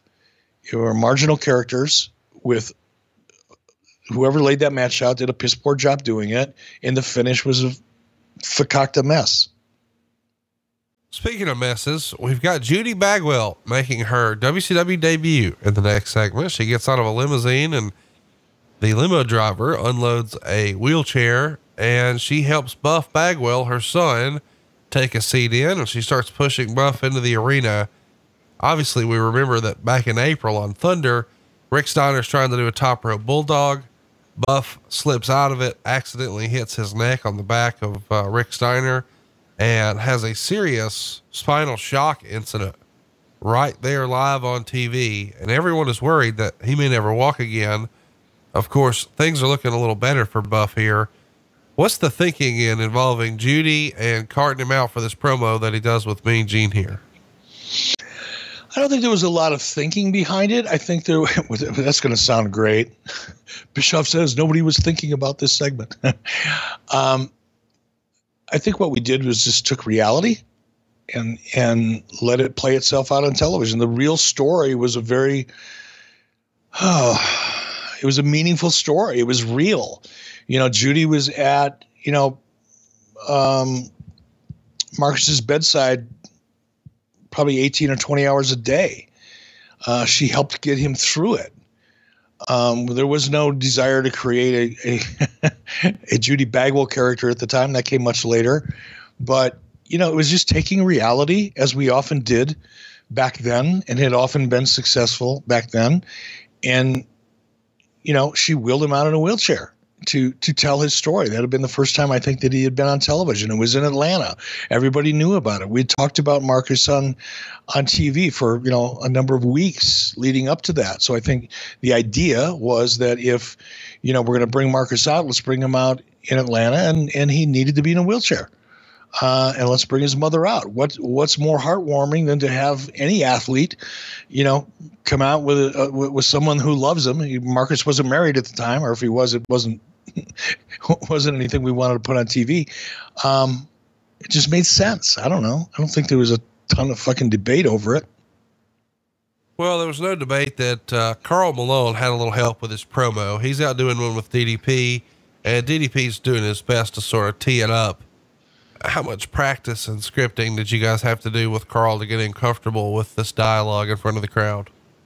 That was up to DDP. Clearly they ran it by me before they went out, backstage. But it's easy to do things backstage, for guys that, look, Karl Malone, when it came to basketball, there's probably at that time not too many people better than him, if any, at that time. But when it came to, standing out in front of 35,000 plus people who are cheering and yelling, and you can barely hear yourself talk, and you've got to remember all this stuff, and you got your partner over here going through his stuff, it can be distracting for anybody that's never done it before. And I think that's what we saw. I can guarantee you, especially after having seen it again this morning, Diamond Dallas Page probably worked for days on that promo, making sure that, Karl got his stuff in and DDP really got his stuff in. Now, in fairness to Diamond Dallas Page, who I love as a friend and a brother, there's nobody better at getting himself over in any situation than Diamond Dallas Page. Honestly, he will find a way to get himself over in the worst of situations. And he certainly found a way to get himself over standing next to Karl Malone. So I'm sure, just like DDP with his match with Randy Savage, he probably had Karl sitting back there, I'm sure they were communicating during the week. I guarantee it. Page was probably faxing him shit all day and all night long and rehearsing it on the phone. And then they rehearsed it when they got to the building. And then when they got out there, it was what it was. Next up, we see Steve McMichael do a pre-taped interview talking about the reformation of the Four Horsemen. And we also see Scotty Riggs taking on Scott Putski, and Putski gets a win. Anything you want to mention on the McMichael promo or Putski and Riggs here? Well, I'll talk about Putski in a minute, but that McMichael vignette, that promo, as you refer to it, was the first time I'd seen it since it was produced. And I'm not saying this to be a dick or to be critical of anyone or anything, but I'd like someone to point to an interview or a vignette or promo, whatever you want to call it, done live or tape in WWE over the last 6 months that was half as good as that one was. Not saying it hasn't happened, but that was a fucking phenomenal promo. For a guy that wasn't in the wrestling business, that to me was an amazing promo. And even for guys that are in the wrestling business, that was an amazing promo. It was believable without being over the top. It was focused. It really put a spotlight on why he was in WCW. He put over the company. And he put over the company in a much bigger way than he put over himself, which is an art form that's lost on a lot of people. I think he put over the Horsemen. You know, he asked permission of Arn Anderson to please let me join the Four Horsemen. Let these stallions fly. Let the wind hit their face. I mean, there's some good shit there. And to acknowledge that Steve McMichael lacked the in-ring performance and skill sets, I'll do that. You know, he wasn't a seasoned performer. He was not Chris Benoit. He was not even Scotty Riggs. He was not even Scott Putski. But as a character and a believable character that got us a ton of press in a major market in the United States, again, thinking like someone who's in the television business and who's in the business of the wrestling business and not as a wrestler who happens to be in the business, Steve McMichael checked all the boxes. And the Dave Meltzers of the world, and a lot of people, not just picking on Dave, but a lot of people might have looked at Steve McMichael and thought, what's he doing in the Four Horsemen, surrounded by guys like Arn Anderson, arguably one of the best workers in the history of the business, surrounded by Ric Flair, another one of the best workers in the business, if not the best, and characters on top of it, you know, and Chris Benoit or whoever else was in the Four Horsemen at the time. Clearly, McMichael didn't have the skill sets inside the ring, but outside of the ring, he was as good as any of them. He was as believable as Arn Anderson. He couldn't back it up in the ring, technically speaking, for the hardcore wrestling fan and aficionado that really, really appreciated great, solid, you know, ring work, admittedly. But from a business perspective, he checked all the boxes.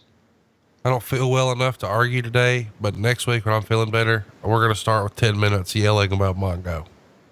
Fucking A, I can't wait. Because look, our audience right now is going, motherfucker, they're not even yelling at each other today. I know.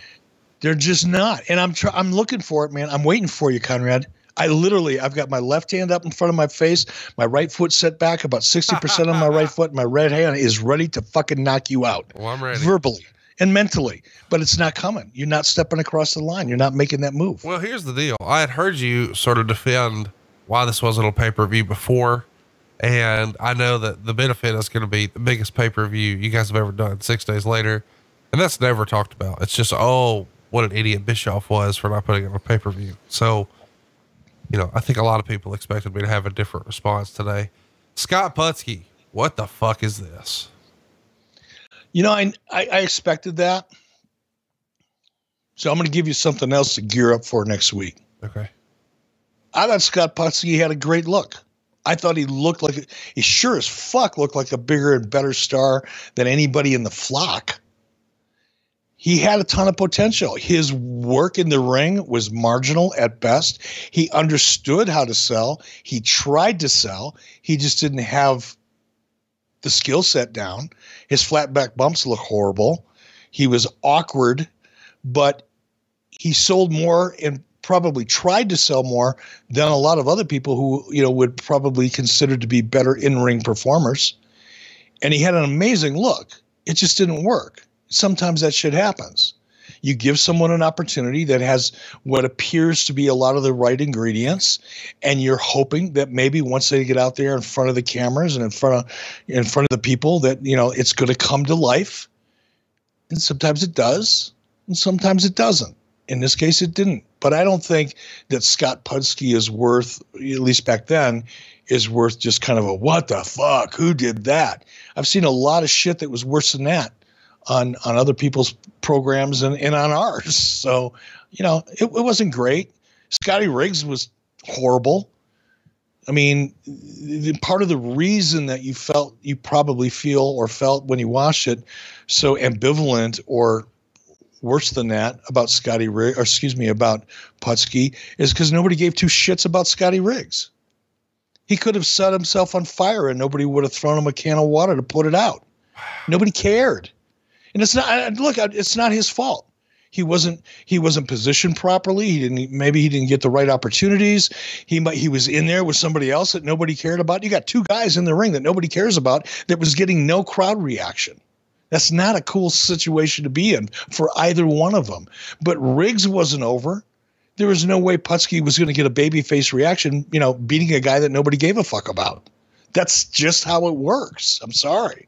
And it's not a reflection on either one of them. It's a reflection on bad booking. Well, let's talk about great booking. And that's when you guys have Jericho out here doing the promo with JJ Dillon and Dean Malenko. We sort of talked about this earlier, where the stipulation is there's no title shot because the title's been sort of in debate. We've talked about this for the past couple of episodes, going back to the Great American Bash episode. And the rule that JJ Dillon lays down is if these guys can't get it together and stop being so physical with each other, that the match is going to be thrown out. Whoever crosses the line is disqualified. It's over. It's not happening. And of course, eventually Jericho crosses the line. He starts pretty mundane and says, your mother wears Army boots, but then eventually alleges that his mother had taken another lover. And so that's why he doesn't like his brother. And of course, Dean flips out and, eventually it spills over into the next match, which is going to be Ultimo Dragon and Jericho. Malenko does a run in, attacks him again. And this time they arrest Dean Malenko. And it's pretty unique, I guess, for someone to be arrested on Nitro. They were doing it with great regularity on Raw at this point. What's the thinking in, hey, let's arrest Dean Malenko? I think a casual wrestling fan would say, why don't they arrest everyone who does a run in? Well, didn't we arrest Bill Goldberg for stalking Miss Elizabeth earlier in the year? No, that was the next year after he next year. Yeah. Oh, because I was going to say we've arrested people. We've had cops coming after the NWO. We had a significant law enforcement presence on our show pretty consistently. So I don't think it was a unique creative device.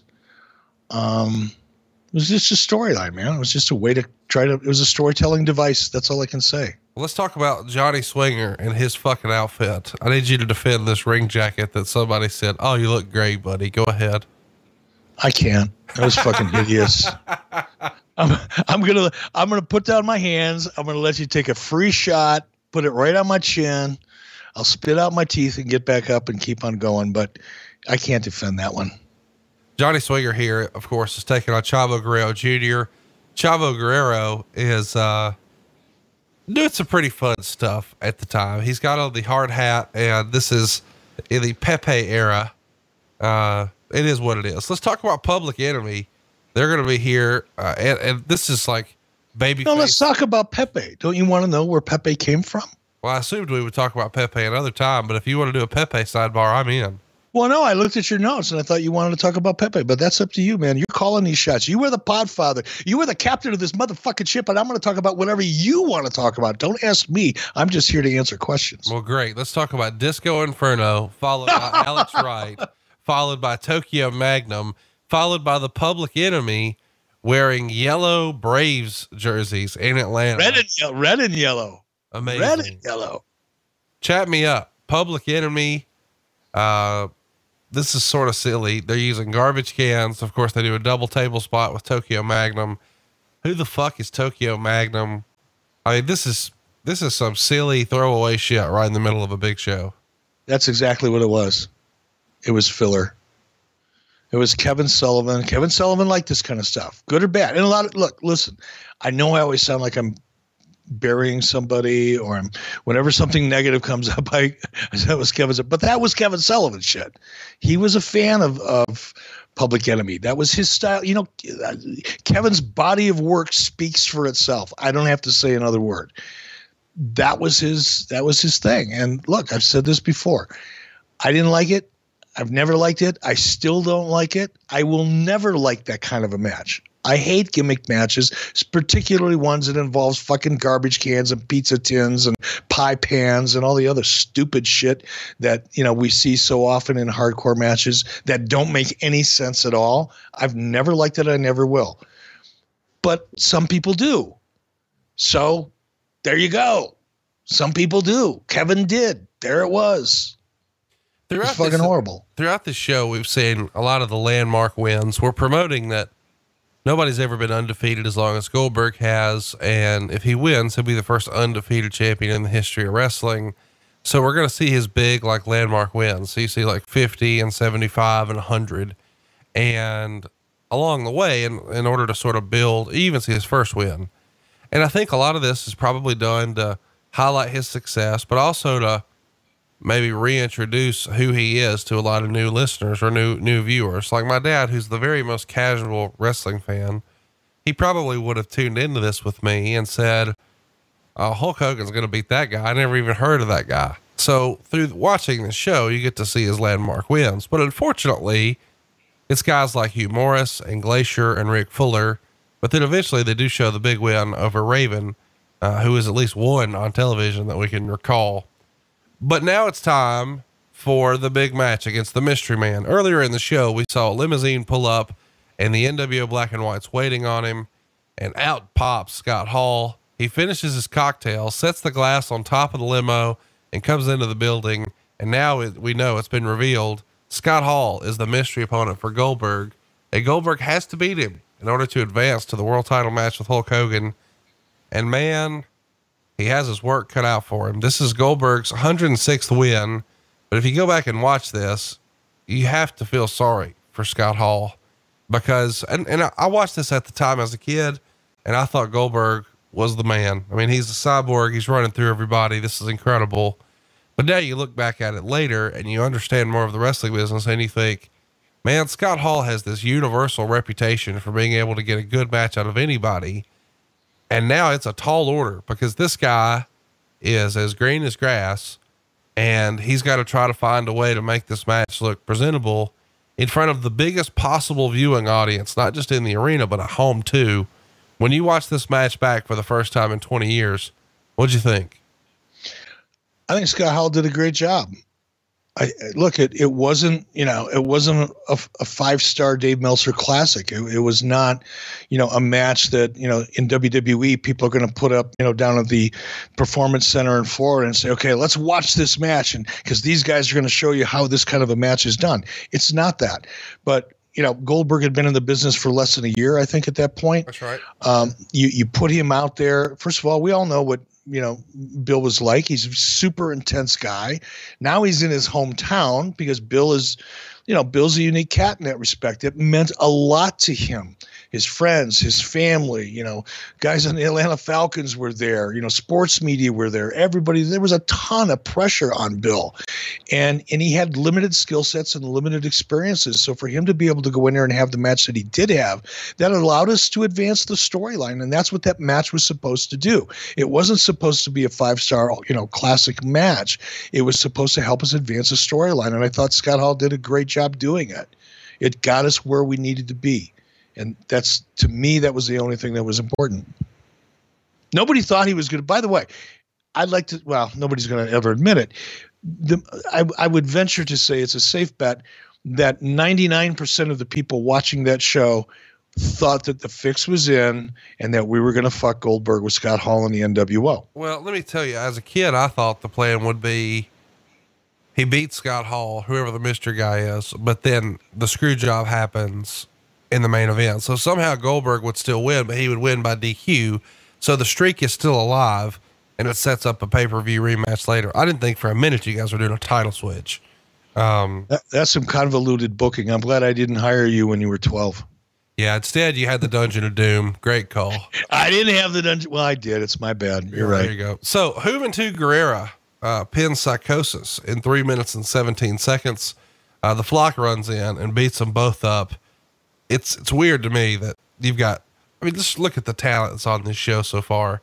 Johnny Swinger, Scott Putski, Jericho, Ultima Dragon, Dean Malenko, Public Enemy, Disco Inferno, Tokyo Magnum, Scott Hall, Goldberg, Juventud Psychosis. Who's not here? I mean, everybody's here. The Giant beats Jim Duggan with a choke slam that I was really pleasantly surprised by. I had no idea that Duggan could cooperate like that. He got pretty damn high. Kudos to both guys on that. And then Kevin Green does a run in and has a little bit of interaction with the Giant. I don't know how hard it is to look like a badass wearing white loafers, but Kevin Green was doing his best. And then we see DDP with Karl Malone in his corner beat Jim the Anvil Neidhart in 2 minutes and 20 seconds with a diamond cutter. We get a Wolfpack interview, and then Luger and Sting drop Sick Boy and Kidman in 29 seconds when Lex racks Sick Boy and Sting gives the death drop to Kidman. Anything you want to mention? It feels like you guys are just running stuff here that was just maybe on the format, and we got to get it in and out. Lots of 2 minutes and 30-second matches here. That's what it was. I mean, a lot of fast-paced action. We got everybody on the show that we could possibly get. There were some throwaway matches on there. There were matches that weren't leading to the pay-per-view. There were people that we were trying to get over. There were people that we were trying to get exposure to. All of the above. Some of it sucked bad. Main event. It's time. Goldberg comes out, takes his U.S. belt off, throws it at the feet of Charles Robinson. WCW goes to commercial. When they come back, Hogan comes out, strutting, playing air guitar with the big gold belt, and announces, "I'm going to kick Goldberg's butt." He cruises to the ring. We get the big announcement. The match goes exactly like you'd imagine. The crowd is popping for everything. Hogan uses the belt, and Charles Robinson does not disqualify him. The announcers quickly say, "Oh, they're letting it go because it's such a big night." When Bill eventually wrestles the belt away, he refuses to use it, as you would want your hero to do. And eventually it looks like there's going to be the screw job, because Kurt comes out, and then DDP and Malone come out, and they give Kurt a diamond cutter on the floor. Hogan's watching all this, and when he turns around, he gets speared to hell and jackhammered for the pin. And in 5 minutes and 56 seconds, all of a sudden, we've got our first dual champion here. The United States champion and the world champion, Bill Goldberg, celebrates in the corner. We get lots of replays and a huge crowd reaction. Nobody's racing for the aisles. People are content to stay and hold their signs and cheer and chant for Goldberg. And when I watch this match, ironically enough, it's what we covered on the Tony Schiavone podcast this week too. When I watched it with Tony, I sort of freestyled, and I think I may have even mentioned this to you before, that to me, and you're going to shit all over this, Goldberg is like WCW's version of the Ultimate Warrior. Maybe he wasn't the best technical wrestler, but he had a great look. He had a unique entrance. The fans were really behind him. They usually tried to hide it with short matches and power moves. And then, just like at WrestleMania 6 with the Ultimate Warrior, Goldberg's in the corner holding up 2 belts, having beat Hulk Hogan. He's the world champion, and he had sort of the middle belt at the same time. What'd you think of the match? And what do you make of my, I'm sure you're going to argue it, observation that maybe he was WCW's version of the Ultimate Warrior? I'm not going to argue with that. I mean, I understand why you say that. And as you were laying that out, I went, there are parallels there. There's no doubt about it. Ultimate Warrior was not a great worker. He's a phenomenal character, right, that brought amazing intensity and energy to the ring, that connected massively with the audience. Great. So who's going to fire him? Right. I mean, I don't even think, I'm hoping that if Bill hears this or reads somebody's version of what we're discussing, that he would agree. Because I think to be compared, for a guy who'd only been in the business for less than a year, to be able to get the kind of reaction he got and create the emotion he created in that ring after being in the business for less than a year, you could, I don't know. I don't think the comparison is necessarily a bad one. I think Bill was a better athlete by 1.5 miles. Sure. I don't think that's even arguable, right, than the Warrior. But we didn't see that athleticism till later on. And even then, we never really got to see Bill Goldberg in a 20-minute or 30-minute or 60-minute match. That wasn't his style. It wasn't his character. But at that time in his career, at that moment on this night, on July 6, 1998, in front of 35,000 people in his hometown of Atlanta, you could probably take out Bill Goldberg and put in, Ultimate Warrior from a few years earlier and find a lot of similarities. The biggest one, though, is that just Bill Goldberg had, so much more athleticism behind him and credibility. Quite frankly, Ultimate Warrior was a bodybuilder that got into professional wrestling. Bill Goldberg was a professional football player that got into professional wrestling. Two different levels of credibility, but their characters at that same point, a lot of similarities. So I don't disagree with you. Let me ask you this. There's lots of rumor and innuendo about how this match with Hogan came together. And I know you sort of laid it out and you're in the parking lot at the deli and blah, blah, blah. But a lot of people say that the reason Hogan agreed to do this is because he saw the money in it and he saw that he would be able to get the credit in front of Turner executives who were there that night. And these are conspiracy theorists. I know that's what you'll say, but let me ask you this. When this loss happens, it feels like when you've got a guy who's undefeated like this in the locker room, man, it's blood in the water. The sharks are circling. Everybody wants to be the guy to beat the guy who's undefeated. And to me, this feels like a thing where Hogan would say, okay, I'm going to drop the belt to him, but there's going to be money in a rematch down the line and I'll get the win back. Was that ever discussed? No. And here is the flaw in the premise of your conspiracy theorists who would believe that nonsense. I'm going to get through a whole show without saying bullshit. I promise. Well, God damn it. I did it again. I was trying not to say bullshit. If the premise of that position is that Hogan only agreed to do it because there'd be a payday in it for him, right off the bat, that the premise goes down the sewer. Because Hogan's payday didn't matter whether he had another big time match with Bill Goldberg or not. His pay was going to be his pay.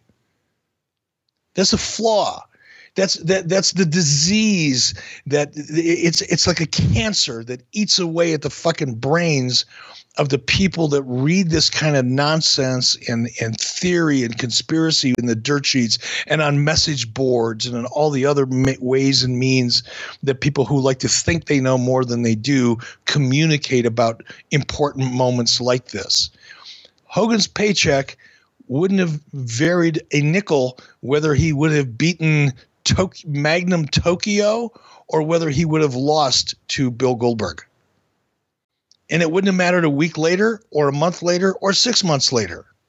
His contract wasn't up for negotiation. There were no stakes. There was no financial gain whatsoever to Hulk Hogan by deciding on his own to call me and suggest that we do this match. He was motivated by doing the right thing for Bill. That's it.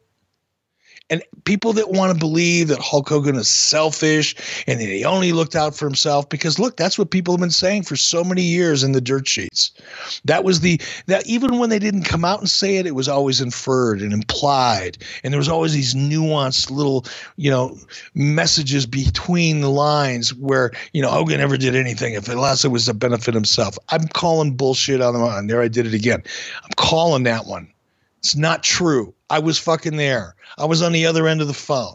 People want to believe it, believe it. People don't want to believe it, go back and crawl in your little fucking dirt box hole and go back and read, old dirt sheets and satisfy yourself that you know something that no one else does. But it's not true. There was only one motivation, and that was because Hulk felt like that was a great moment. He knew the reaction that he would get. He's a performer. Do I think he was looking forward to being in the middle of the ring and being a part of that reaction? Absolutely. Is that selfish? No, that's a performer. But there was no financial investment or financial incentive in any way, shape, or form for him to do it. So when WCW had a pay-per-view that did particularly well, Hogan wouldn't participate. No, he got a piece of the pay-per-view revenue. Okay. He would have already. In fact, if your premise is true, if what you're trying to suggest is true, then Hogan would have been the first one to say, why don't we save it for a pay-per-view? Right? Well, listen, I'm not arguing. Here's my takeaway. And here's the reason I think the conspiracy makes sense. Hogan Goldberg goes on to be the most viewed wrestling match in cable television history. It's the first quarter hour in the history of wrestling to reach 5 million homes. It drew 5,054,000 homes, which is in excess of 7 million viewers total. It does a 6.91 rating and an 11.8 share, and it broke the all-time record. That to me feels like something a guy like Hulk Hogan, who I have tremendous respect for, who I marked out like a little kid for a couple of weeks ago, not disparaging Hogan, but it does feel like at some level, it's like, at this point, we're trying to break records. We don't have to prove. No. You're assuming that because of what you think you know of a guy like Hogan, as you just said, but you're wrong. Conrad, if I came to you, hang on. You're saying I'm wrong that Hogan didn't want to set records? I'm saying you're wrong if you think that was the reason that he was inspired or chose to suggest that we do this match. No, I'm saying you're flat out wrong. Here's what I'm suggesting. I'm suggesting that Hogan knows, if I make this match happen, it'll beat Raw. We're getting our ass kicked. So it'll look like I was on top when it won and we got the momentum back and we popped a big rating and set an all-time rating. And then that'll be in such high demand for the rematch. We'll clean up on the fucking pay-per-view. To me, that makes total logical sense. If I know I'm getting paid on the back end of the pay-per-view and right now we're getting our ass kicked, but if we do this one match and I do this one thing, it turns the whole momentum around for the company that looks like, hey, attaboy Hulk, add a way to not be selfish and pop a big rating and set a record. And you get the credit for that. And oh, by the way, on the back end, I'm going to get paid handsomely for the rematch, but there was no rematch. There was no, look, if what I'm going to try hard. Look, I'm tight with Hulk, so it's easy for me to get defensive over things like this because I know him better. I knew him then. How much I know him now, but let's just play this out. Let's play out the conspiracy theory and the prevailing perception that Hulk is a shrewd businessman who's only out for himself. And if he's going to make a choice or a decision, he's going to make sure that it benefits himself. Wait, hang on now. To be clear, I didn't say any of that. I said that this would turn business around and it would draw a big buy rate and a big rating. It did both. So I don't think people who say that Hogan just looks out for himself, they don't understand business because it is I'm not disparaging Hogan for that. I'm not sitting here saying Hogan's pushing someone down, but to say that Hogan is not a shrewd businessman and not an opportunist, not in a negative way, because that word does have a negative connotation, but hey, when you see an opportunity, you pounce on it. I did with a podcast with you. You did with a podcast with me. We could say opportunist in a bad way or a positive way. If he saw an opportunity to pop a big rating, why would you not want to do that? If you're in the spotlight, listen, I agree with you. I'm not arguing that point.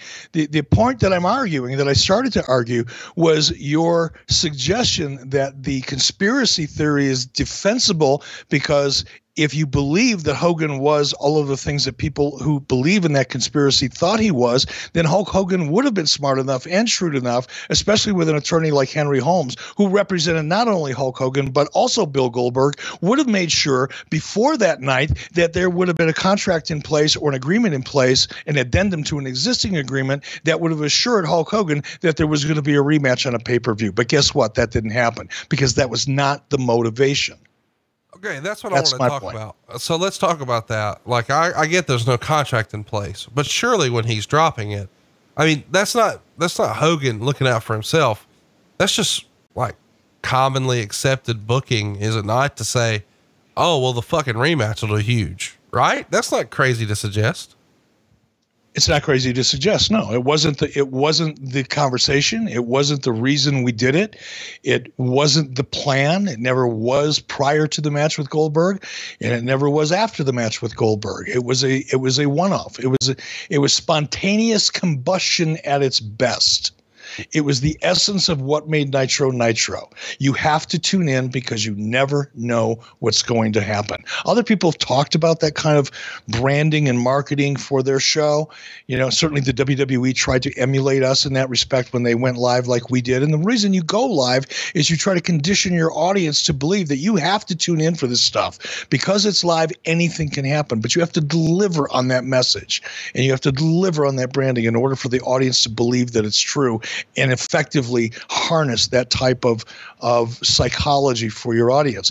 That's what this was designed to do. It was the right time at the right place, so there was no plan in effect, no discussion. We had other plans. We had other plans for August. We had a pay-per-view already set. We already knew what we were doing in August. So there was just no discussion. Maybe wrongly, I will admit, probably dropped the fucking ball, not having the rematch. I'll take that hit. Right now, I'll take it. But I'm telling you, that was not the discussion then. Why didn't it happen? I mean, because like I just said, we had other plans that we were committed to and didn't feel that it was necessary to throw out everything that we had in play at that time, including Karl Malone and Dennis Rodman and all the marketing and promotion that is going into that pay-per-view. We didn't feel like it was necessary to disrupt all of that.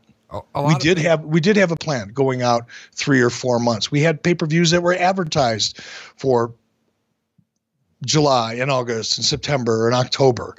And all of that didn't make any sense. Let me ask this. And I know we're getting sidebarred here and I'm trying to wrap things up here. Did you already have a plan for Warrior Hogan and Halloween Havoc at this point? I don't think so. To me, the money would have been Hogan, Goldberg, and Halloween Havoc, but it didn't happen. And you know what? I don't disagree with you at all. Man, I mean, that's your big pay-per-view, and you know, it would have been tremendous. But here's the deal. We're talking like this is a missed opportunity. Even Meltzer would say, and this is directly from the Observer, I waited till the end to hit you with this. This was by far the biggest week in the history of WCW, as not only did they do the second best pay-per-view in company history, but over the 8-day period of 7/6 to 7/13, they ran 6 house shows, which totaled $2,008,407 or $335,000 per event, which is just a ridiculous figure, plus another $782,689 in merchandise, not to mention an estimated figure of more than $6.5 million from pay-per-view revenue. So you're talking about a $9 million week for WCW here. Also, during that week on the 10th at the Forum in Los Angeles, they drew 15,821 fans. In total, the gate was $281,000, which is the largest crowd ever for wrestling at the Forum. So despite all the rumor and innuendo that this was all a bad shit show, WCW enjoyed incredible success. When you look back at this Nitro 20 years later, put a bow on this episode for us before we get to some fan questions, which will certainly piss you off. Great. Just when I was feeling good, just when I was thinking, you know what, doing these shows with Conrad isn't as bad as I thought it was going to be today. I was feeling so good. So put a bow on it. Look, when I go back and I watch it, I said this at the very beginning when we started this, I don't look at it. I don't dissect it. I mean, when I look at it, I don't dissect it. I don't break it down and critique it. What I take away is the emotion, because when you produce live television, as I've done, probably 3,000 hours of it, and a lot of it was bad. A lot of it, we didn't create emotion, and it just makes you feel so bad when that happens. But to see a show like this, where there's so much real emotion and people were so passionate, put the money aside and how much money we made off ticket sales and merchandise, put all that aside. To me, that's why I love producing television. Just that. And yeah, there was flaws. Yeah, there was shit on the show that shouldn't have been on the show and blah, blah, blah, blah, blah. But it doesn't change the fact that that was one of the best shows, I think, that we're going to see in a long time, at least, non-pay-per-view, in terms of overall quality from beginning, even some of the horse shit in the middle to the end, because at the end of the day, it's all how the people felt when they left the building or when they changed the channel at the end of the night. And I don't think there was anybody that felt anything like other than, wow, that was a hell of a show. Joe Wilburn wants to know, is this the loudest crowd ever? I was there live, and it was the loudest sporting event I've ever attended in my life. Might have been. I would say there were probably wasn't the same amount of emotion as Bash at the Beach in '96 because of the heat that was created, but that was a much, much smaller crowd. So I would say you're probably right. That may have been one of the loudest I've ever experienced. Travis wants to know, the Goldberg Scott Hall match seemed very off. Was there heat between the two after the match? No. Kurt wants to know, was the line that Jericho dropped on Malenko off the cuff? If not, it's one of the funniest things I've ever heard in wrestling. I'm sure, I don't know for a fact. I'm sure that Chris and Dean worked that out between themselves. They had a lot of latitude, for better or worse. For a lot of the criticism that I get about not being organized, which, by the way, I find laughable when you read about some of the things that is currently going on in WWE with a staff of 20 writers who don't know what the fuck they're doing a half hour before the show. But that being said, I believe then, and I firmly believe now, when you have talent that can improvise and are really, really gifted and know their characters and know their story, you're so much better off letting that talent run with that. And I'll probably reach out to Chris after this and ask him, because I'm curious now, but I'm 99% sure Chris and Dean worked it out between themselves and probably just ran it by the agent and said, this is what we're going to do, and got the green light to do it. One of the other things that I've been curious about is this rumor. Mike brings it up here. I heard a rumor this all came together because Eric was told that if he couldn't turn around the ratings, he'd be let go. Any truth to that? A lot of the dirt sheets were sort of freestyling at the time, Eric, that you may have been a little job scared, which I think is sort of funny considering that you're enjoying the best financial success the company's ever had. But certainly that narrative was out there. That's typical dirt sheet bullshit. It's just, I'm sorry, there's no other word. It's just guys that are writing this crap that have people dumb enough to send them $10 or $15 or $20 a month to hear their inside opinion of what's really going on behind the scenes. And then they're making shit up in order to do that. Nothing could have been farther from the truth. Nothing. Greg says, the title changes on TV further the anything can happen feeling. This kind of unpredictability makes the whole show appointment viewing and is what you first started with Nitro. Yeah. I mean, that's what we talked about a few minutes ago. So I think everybody sort of gets it, but there's two questions I want to ask here. We'll wrap it up. One's from D, and this is something that stood out to me when I watched it back this time. How does it feel having to deal with all those laser pointers in your eyes every single time you come out to the ring? I don't know why, but it seemed like it stuck out more in this show than a lot of others from this era. What do you remember about laser pointers? It feels like this would have been something security would have had an issue with. Yeah. And that's when, the laser pointers were really starting to become, kind of available in mass market. They were relatively new on the landscape at that point. And they were an issue. And I'll tell you what I thought about more than anything. And number one, if you get a laser, right in the pupil of the eye, you can go blind. Number one.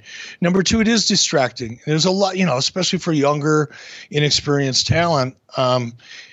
Karl Malone, I noticed watching this, there was a lot of laser pointers on Karl when he was in the ring. And, you take a guy like Karl, who at that time, now he's in a wrestling ring. He's not on a basketball court. There's 35,000 people screaming and yelling. He's got to follow a format or a script at least, or a bullet point outline of what he's supposed to do and say. And then to have lights like that flashing in your face, it's horribly distracting. But the other issue that I thought about back then was, unfortunately, the potential of a weapon being on the other end of that laser is not something that you need to just forget about. It's always an issue. Even now, I mean, I see a laser in a crowd, I'm ducking, but that's what I was thinking about today watching that. It's just not rude and distracting. It's, it's potentially dangerous, not only from the injury issue, but the fact that you don't know what's on the other end of that red light. $1 million question. This is from Adam. Before Hogan sprung the idea of suddenly making Goldberg the champ, what was the idea? Fuck, I don't know. Isn't that amazing that, we all just sort of take that for granted? It is the go home edition. It is going to be a big show, but what would it have been if it wasn't this? It's fun to think about. Well, it's fun to think about. One of these days I'm going to reach out to Craig Leathers and see if he's got any of his notes, because a lot of the times, when we were in booking meetings and things like that, there was always somebody taking notes, because it would have to go down to production to make sure that they knew who was doing what, and so that they could get graphics ready and music ready. And, they didn't just show up and go, okay, let's go shoot a show. So, Craig was often, or Annette Yothers was often in those meetings. And I would love to know if they've got notes, because we could go back and look at that. There's no way I'm going to remember that, and there's no way anybody in their right mind would remember that, unless if it was something really, really significant. My guess, it would have probably had a lot more to do with Malone and Rodman and Page and Hogan than Bill Goldberg. I mean, that's obvious, and it could be easy for me to just freestyle that and make it sound good. But the truth is, I don't know, man. I'd be bullshitting you, and I don't do that. We're not going to bullshit you next week. We're going to let you guys decide what we talk about. The poll is live right now at 83 weeks. If you haven't already, follow us on Twitter at 83 weeks, and you'll be able to join in on the fun there and enter the conversation about what we're doing next week. I am at Hey, it's Conrad, and he is at E Bischoff on Twitter. We'd also encourage you to check us out on Twitch if you haven't already. Eric and I are going to be doing some fun stuff later this month, and you want to be a part of all that. The way to do this is to join right now for free at twitch.tv/83 weeks. And it's free for you if you have Amazon Prime. And Eric's cranking out content pretty consistently there. He's watching some of these shows that we're covering, and we're going to be doing some pretty fun stuff that we're going to have announced to you here in the next couple of days. So if you haven't already, go find us on Twitch, hit the subscribe button. You'll be glad you did. It's twitch.tv/83 weeks. And as always, pick up a shirt. EricBischoff.com is your place to check.